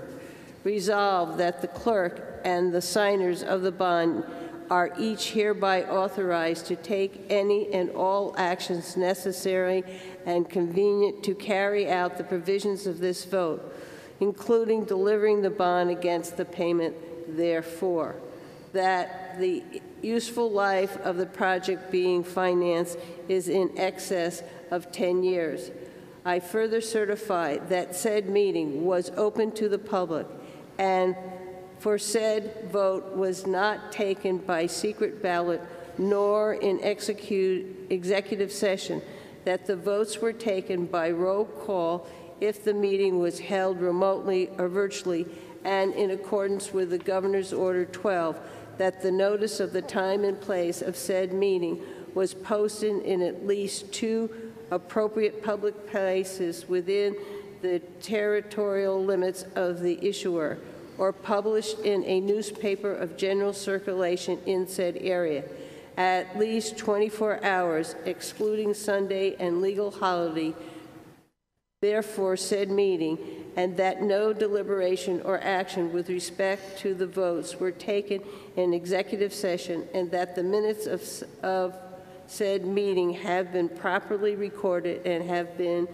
or will be made open to inspection within 144 hours of said meeting, all in accordance with Chapter 91-A NHRSA as amended. I further certify that the above vote has not been amended or rescinded and remains in full force and effectiveness as of this date. And so I guess make that motion. Do I have a second? Second. From that point, you've read that into the record. We need a motion on the language in red of the agenda. It's the one in red? Yes. Somebody want to make the motion in red? Yeah, I'll move that the Wolfeboro Board of Selectmen to authorize the Wolfeboro Board of Selectmen Chairman, Town Treasurer, Town Clerk to sign the general obligation bond in the amount of $2,700,000 for the electric conversion project and dock repairs. So that's Dave Senical. Do I have a second? Second. That's Brad. Brad? Yes. Dave? Yes. Linda? Yes. Luke? I'm going to abstain from this vote. Okay, 1 abstention. And Brian? Yes. Does that do it? We're good. Okay. We'll just have to sign it tonight, and we'll get it to the bond bank, and they'll get it completed. And the money will be, I believe, the first week of August, the money will be transferred to the town. Okay. Very good. Next item on the agenda is the Beach Forum timeline. Amy and I went down today with Tim from Community Television and looked at the pavilion. He will be able to broadcast from the pavilion. He'll have one line that he will broadcast from. It will go to the station, and then it'll have to go out. He said it may be a minute or two delay. We have a plug in the pavilion where we can put the lectern with a speaker. We're going to have another speaker or microphone at the Board of Selectmen table. We'll be looking towards Laner Street. The public will bring their chairs, and we're just going to ask for public input. And nothing else, no presentation or anything, but just it is for the public. We talked about whether we could bring it up here, but we just felt out there we could have any number of people. There would be no number problems. So if that sounds fine with the board, we'll keep on moving forward with that. We'll start getting some advertising out. We'll add it to the agenda each meeting so that we keep on reminding the public about it. We will get it onto our website. So does anybody else have any questions about that? All righty. Other business, I have one thing. Taxpayers all should have received the brochure on from the Wolfeboro Waters Committee suggesting ways that you may help with runoff on your own property and some more information. I just want to point out that that brochure was paid for out of the executive budget on the line that was for Wolfeboro Waters. It was pre-budgeted, and that's where the finance came. And it went to all property owners. If you are a renter, you did not get one. If you would like one, there should be copies here at the town hall. And if you don't have them, I will get them to you. Does anybody else have any other business? Linda. Okay. Linda. Yeah. It came to my attention this week that there is a business in town that is planning fireworks for the 2nd of July by barge in the Wolfeboro Bay area. I talked to the gentleman and asked him if there was anything that potentially the town could do to help. And he and I speaking, he thought that it would be nice if the fireworks could actually be on the 3rd. But the fireworks company he's using doesn't have the availability for a barge. I thought of a potential option would be to use Brewster's Field the way we have in the past if we can get permission from them. The fireworks company said that they might have a technician, just a might, for the 3rd. And we could then move it to the Saturday night, which would be a nice night to have the fireworks. And the gentleman who's having the fireworks currently said he would thoroughly enjoy the town participating in the expense and putting on the largest fireworks display that Wolfeboro has ever seen. So this is all speculative based on what the fireworks company can do. However, I would still put forward that because we have a budget for the fireworks, and he agreed that he wouldn't mind us helping him with the expense even on the 2nd that night.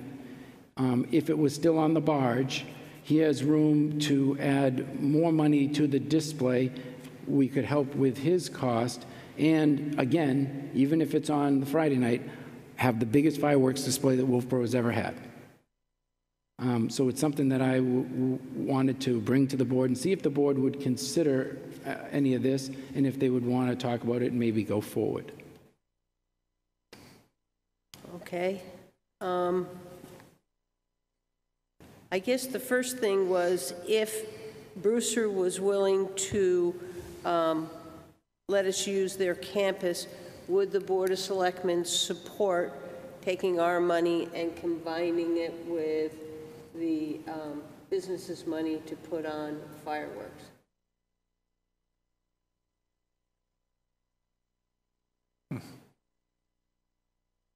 I guess I'd like to think about that a little bit. Can we think about it to the next meeting? I mean, it's already happening. He's already going to do it. So it's been approved, I guess. So we could think about it. We could, Yeah. and then there is, that was the one, if it could go off of Brewster. Yep. On the 3rd. Yeah. If that can't happen, then we have the other issue off the barge on the 2nd, which is already going. Do we want to add some more money to it? And those are the two things we're thinking about. Everybody agree? Yep. Does anybody else have any other comment or immediate feeling on it? Jim, do you think there would be any issue for us to put it on the barge with a private business? I don't think there would be a lot of issue.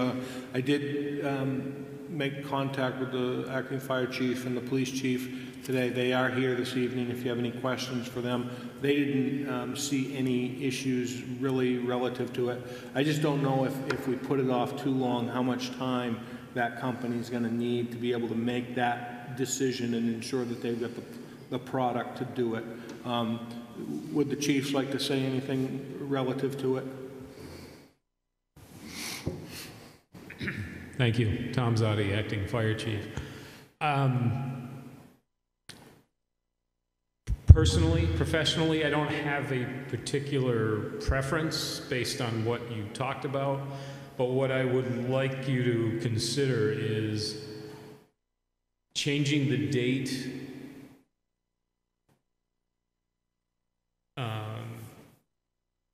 not immediately.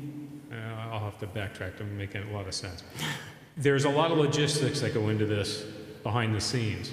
Changing the date makes it even more difficult for us to staff this. When I say us, I mean fire rescue. We don't staff it, they don't shoot. We've already asked our members to give up most of their 4th of July. We're a month out. If we stick with it, I have not asked for staffing yet for the July 2nd because we just finalized that this morning. And then when this came up, I didn't want to start that process. But I'd really ask you to consider not letting a lot of time go by before a final decision on at least a date is made. If you choose to make it a bigger display on a given date, that we're already there. Yep. That's not an issue. I just anticipate the longer it takes to finalize the date, the harder it's going to be to find people on a holiday weekend when we've already asked them to give up part of it for the parade to staff that as well.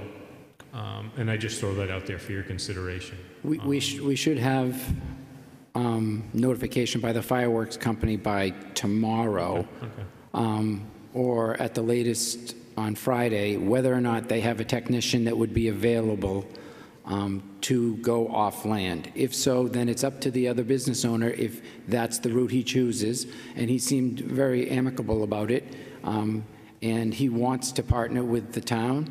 I think his exact words to me was 1,000%. And he's like, let's end this pandemic with the biggest darn fireworks that Wolfeboro has ever seen. I would point out that when the July 2nd permit came to me last Friday, one of my first phone calls was to a representative of Brewster to find out if campus was going to be open or not. Yeah. He was pretty adamant that it was still going to be closed, so I think you need to resolve that. My issue was where were they going to load the barge, and that again is a logistical thing we work through, and so be it. And I believe they're in the process of making arrangements. They may have contacted the town manager. They're looking at the Libby dock. And we can work through that. It's just that was my question. But the answer I got was no, campus is still going to be closed. So that may be an issue you need to resolve as well. I think I can say at this point that the campus is an option. And I'll leave it at that. Brewster is willing to work with us, but it's not concrete yet. So it is an option, and I'll leave it at that. And the 3rd is not concrete yet, again. But even if we can't move it to Shoren on the 3rd, I would think that it would be a big, big gesture by this board to partner with this individual on the 2nd and show that we're having a parade, we're having fireworks, we're trying to make something, you know, some normalcy back into our community. Go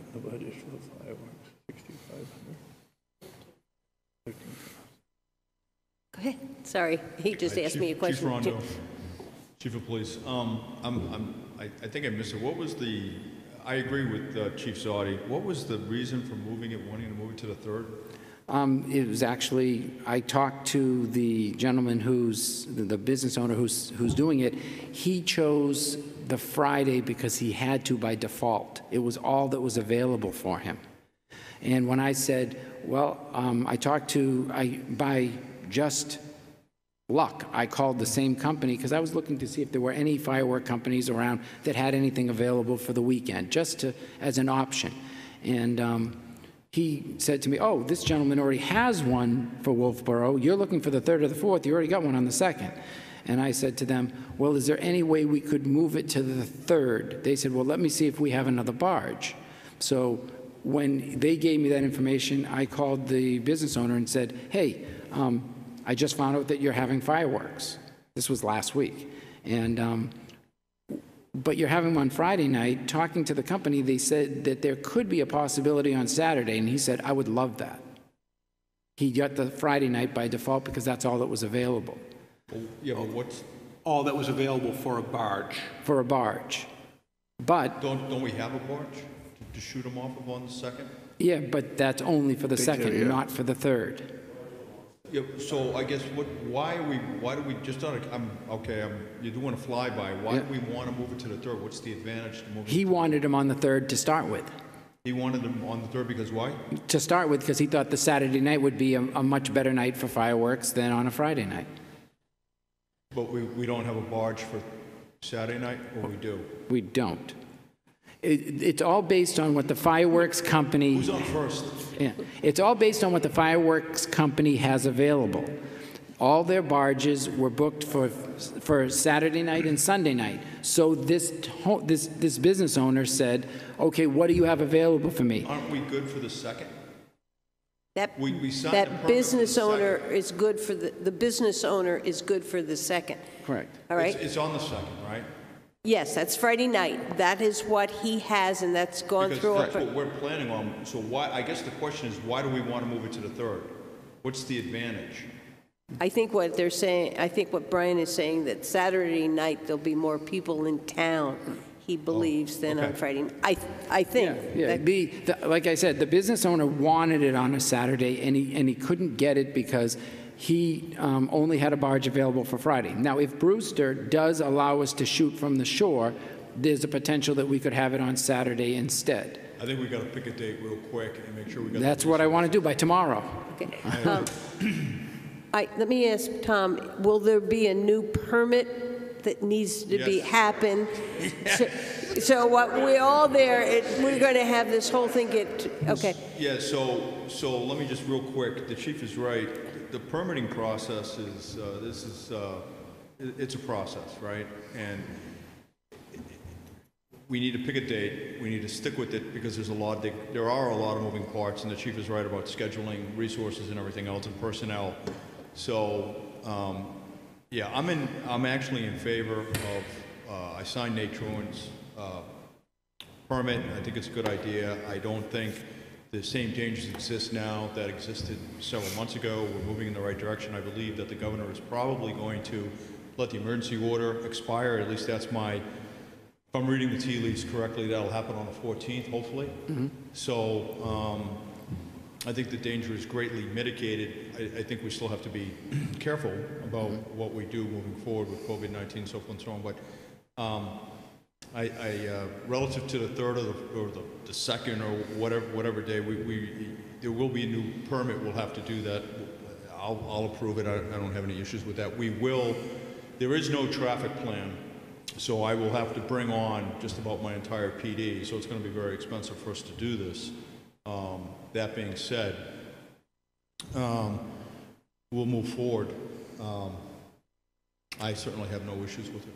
So you have no plan to do anything for the second one? A private business is putting a display on. The police is not going to have a special group So, for that which we now know is going on? yeah, so regardless of what day we do this, the second or the third,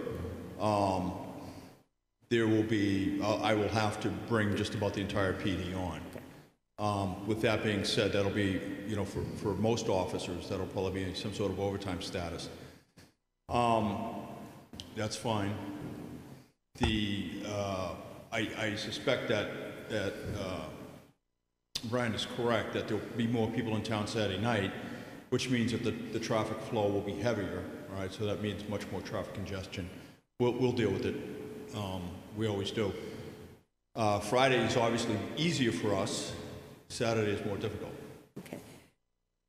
One other question. Now, is the permit to set the fireworks off the barge, does it matter whether it's a smaller or larger number of? I'm not seeing anything. It does. My instinct tells me that it can be amended one way or the other. It may, could rise to the level of them requiring another attendant with the fireworks company or something like that. I'm not familiar with what the filing fees may be with the state fire marshal's office for that permit, but I suspect it can be amended, and we'd all have to obviously sign off on it again. Okay. But I go back to what the chief said, and it's true. There's a bunch of moving parts. So if there's a way to make this work fairly soon, if the answer is going to be tomorrow, yep. I mean, we can work with that. I'm trying to avoid getting 3 weeks, 2 weeks out, and still having to scramble to find people, because we are required both by administrative rule and by the conditions of the permit to have personnel on site from the time the fireworks arrive to the time they're loaded and till the time they clean up afterwards. So we need to, start those wheels turning fairly quickly. Dave. I guess it doesn't matter to me whether it's the second or the third. It doesn't matter to me. I think the question might be is, are we going to take our budgeted amount of money for patriotic purposes and use it to help subsidize the fireworks? Is that what I understand? Is that what he wants? It would be a joint fireworks display with the town of Wolfeboro and this business owner. So I guess that if that's the case, then I think I could make a decision right now one way or the other. The fireworks are going to happen. So I think that if they're going to happen, I think that we should participate in it. As far as a town, as far as money, whether we subsidize the amount of money we have or a portion of it. I guess that's the decision that we have to make as a board. We have the money in the budget, it's there. So whether we subsidize that whole amount towards the fireworks, or whether we pick a number, 50% of it, half of it, and put it towards the fireworks on top of what this gentleman's going to put out.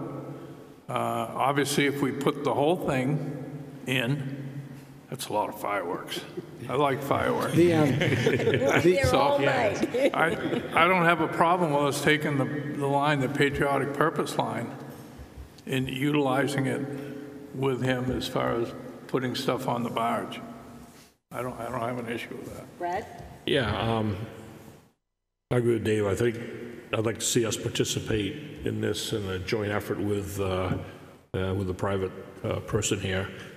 Regarding the night and Brewster Academy being a maybe and stuff, I think the permit's already gone in, and I'd really lean towards keeping it on the Friday night on the barge. It's already set up that way.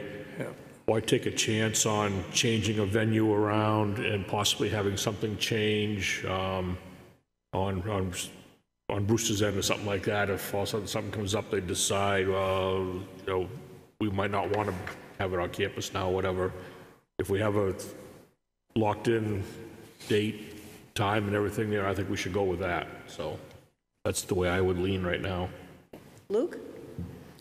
And I have no stake in this whatsoever, not even the barge. But I agree with the barge.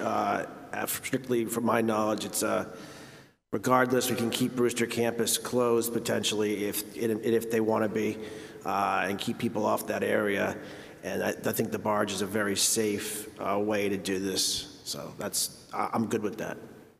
Okay, I'll go to Brian, then I'll come back to me. So talking to the fireworks company, what they said was a barge can hold $15,000 worth of fireworks. It's all set up so they have the right people, the right technicians on it. It's made with racks and the whole bit and everything. Right now, the business owner in town has paid a substantial portion of that. He wouldn't mind us just paying the rest to get up to there, or splitting the cost even with us. So our biggest outlay would be $7,500. He did like the idea of the town going with him. He actually said 1,000%. He said, just don't forget about me, because I got the ball rolling. And I said, absolutely, you will get your credit. He also said that, again, and this is what he said, when I said, Friday night, did you try Saturday? He goes, I would have loved Saturday night, just wasn't available. So I think if Brewster gives us the option, I think we should just listen to it and think about it, and then decide, do we want to move it to the 3rd and allow it to happen, or just keep it the way it is? I'm fine with either one. I don't mind. But he's done a lot of work, and he's got the ball started for us. And I think we should help him and assist him in any way we can. I believe that we should keep it on the Friday night. We've got everything in place. We decide that tonight. They can staff it. And it doesn't put an extra burden on our 2 departments. I have, and I believe if I'm correct, it's $13,000 we have in the budget for the fireworks. I'm comfortable paying is up to that to support it, and that we give him the PR, and that it would be lovely to have a great fireworks display even on Friday. You know, we were forced to make this decision at the end of March, and there was no question at that point with what was going on, we couldn't. But now is the time to celebrate, and so I'm really, that's where I would like us to go. I don't want to keep this going and not get it done and start PRing it and talk about our partnership and get out thank yous to the business for having this in place and for us to be able to join them. Jim. Talking to the fireworks companies, they said that we could have booked this in advance. And depending on the company, a lot of them let you keep it booked until as late as the middle of May or the end of May, and then you could have canceled at that time. That's fine, but we had a contract that we had to end by that point. Correct. I understand. You know, we could look at doing another one another year, but that was where it is. But I just implore that the board give me 2 days before we decide if it's definitely on the 2nd or on the 3rd. Just 2 days, so that we can ask this gentleman who started this for us, who we wouldn't be having a fireworks display without, and give him the opportunity if he wants to have it on the 3rd also. He may say, no, I'm going to stay with the 2nd, that's okay. But I think he's entitled to that short period of time. Did you make a motion? No, we're still in discussion. I want to make sure that everybody says their piece. Because I was going to second it. Oh, I still want to see if Brad's with it, and we're now talking about whether we're going to hold to the 2nd or whether we want to move and hold out to the 3rd, and then you can make your motion. Or you can make your motion and... I'll make a motion that we take our patriotic purpose funding in our budget and put it towards fireworks to be on July 2nd. I'll second that. Any further? And that's approximately $13,000. Yeah, I think it's called fireworks under patriotic. Yeah. Any board member have any other discussion? Any other points? All righty. I'll call, so we had Dave, who made the motion, I seconded it. Brian? So my question is, if I would like to leave it open for You vote future no. discussion for the 3rd, Vote no. then I'm going to vote no. Okay, so you're no. No. Luke? Yes. I'm yes. Yes. Yes. Okay, so it's going to be on the 2nd, 4-1. And Brian, are you willing to go back and get the specifics worked out? Yep. Get it in writing and send it to the town manager? We're going to meet on the 9th. We are. And that document, we should vote and approve and get the word out. Okay? I hope he isn't upset, because Well, he's the guy that's taking care of it for us. he already is putting it out that he's going to do it on the 2nd. Yep. What I see us doing is helping him pay tremendously for something wonderful that he did, and that's what we should do. And I think it's right not trying to switch it to Bruce or anything else. I think let's get going here. Chief, does that work for you guys? Perfect, sir. Thank you. Thank you. Okay, is there any other business? We all set with that? Okay, we need to do committee reports, and I'll start with Brad. Yeah, this past couple of weeks, the only one I've had is a planning board meeting last night. Fairly quiet, uneventful meeting, so it was, we actually got out early too, so it was good. Good. Dave? Yeah, I've had none. I missed one. Okay. Luke? Nothing to report tonight. Brian?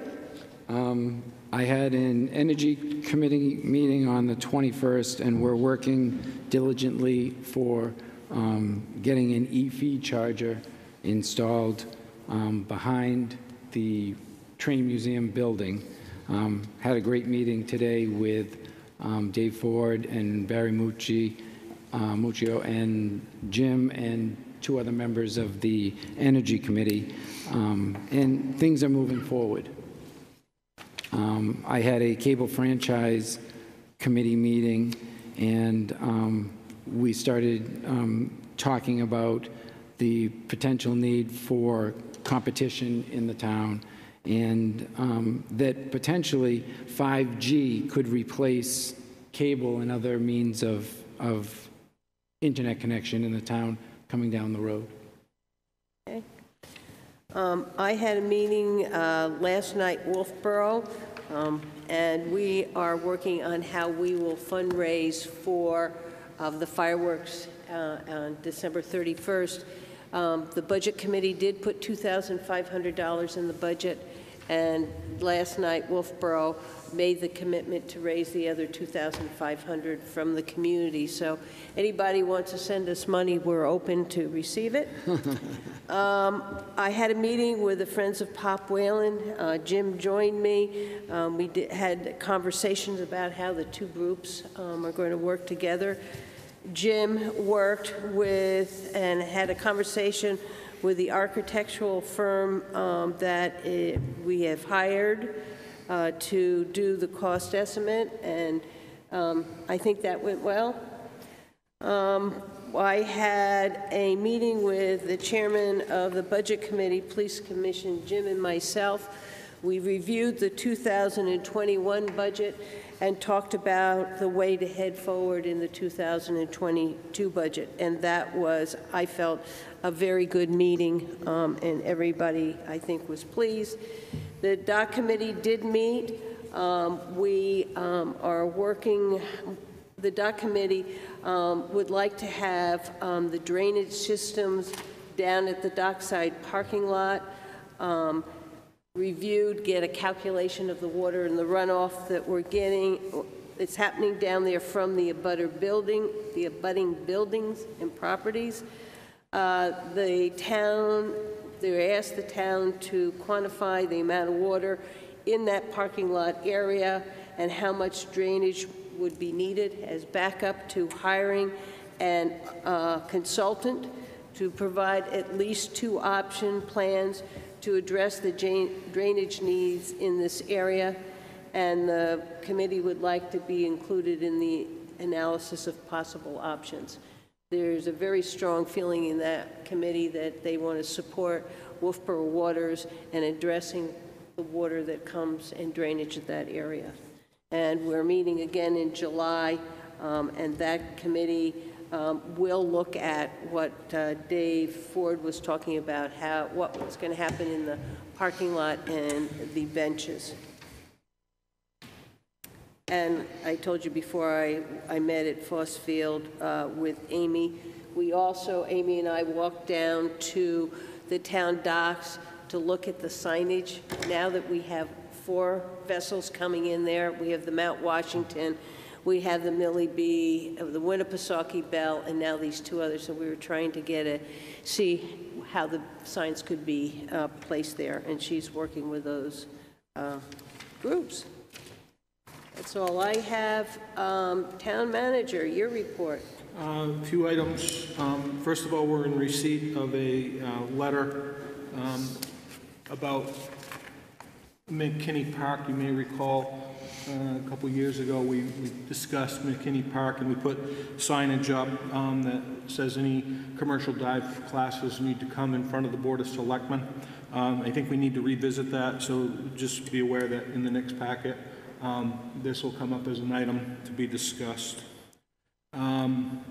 A couple of items going forward. As Brian mentioned, we had a cable franchise committee meeting. We've got another cable franchise committee meeting scheduled June 7th, and that's to prepare for the public hearing, which is going to be on June 9th at 6:30 right here in the Great Hall, and it will also be done in a virtual format.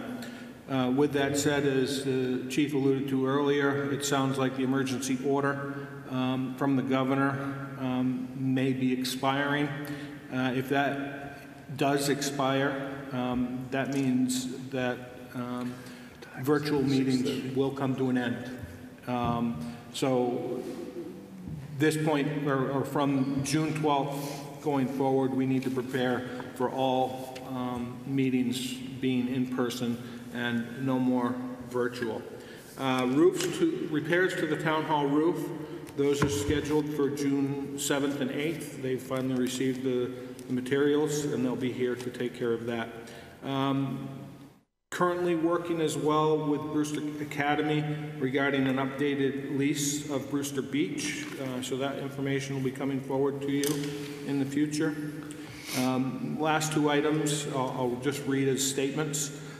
The town of Wolfeboro is in receipt of a request to have the farmers market moved.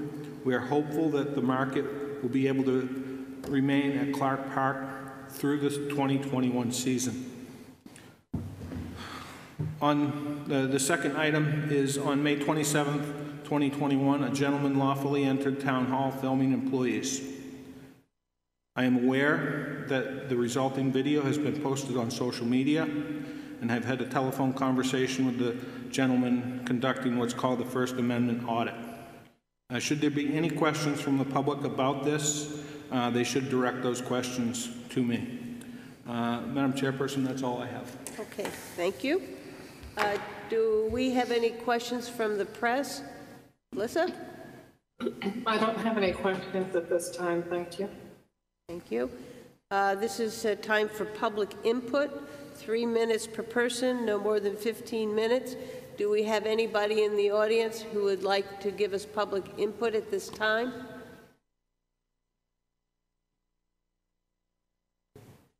Seeing and hearing none, we'll move on. I need a motion to go into non-public session. So moved. Do I have a second? Second. Okay, so the motion was made by Dave, seconded by Luke. Brad? Yes. Dave? Yes. Linda? Yes. Luke? Yes. Brian? Yes. Okay. We're moving into non-public.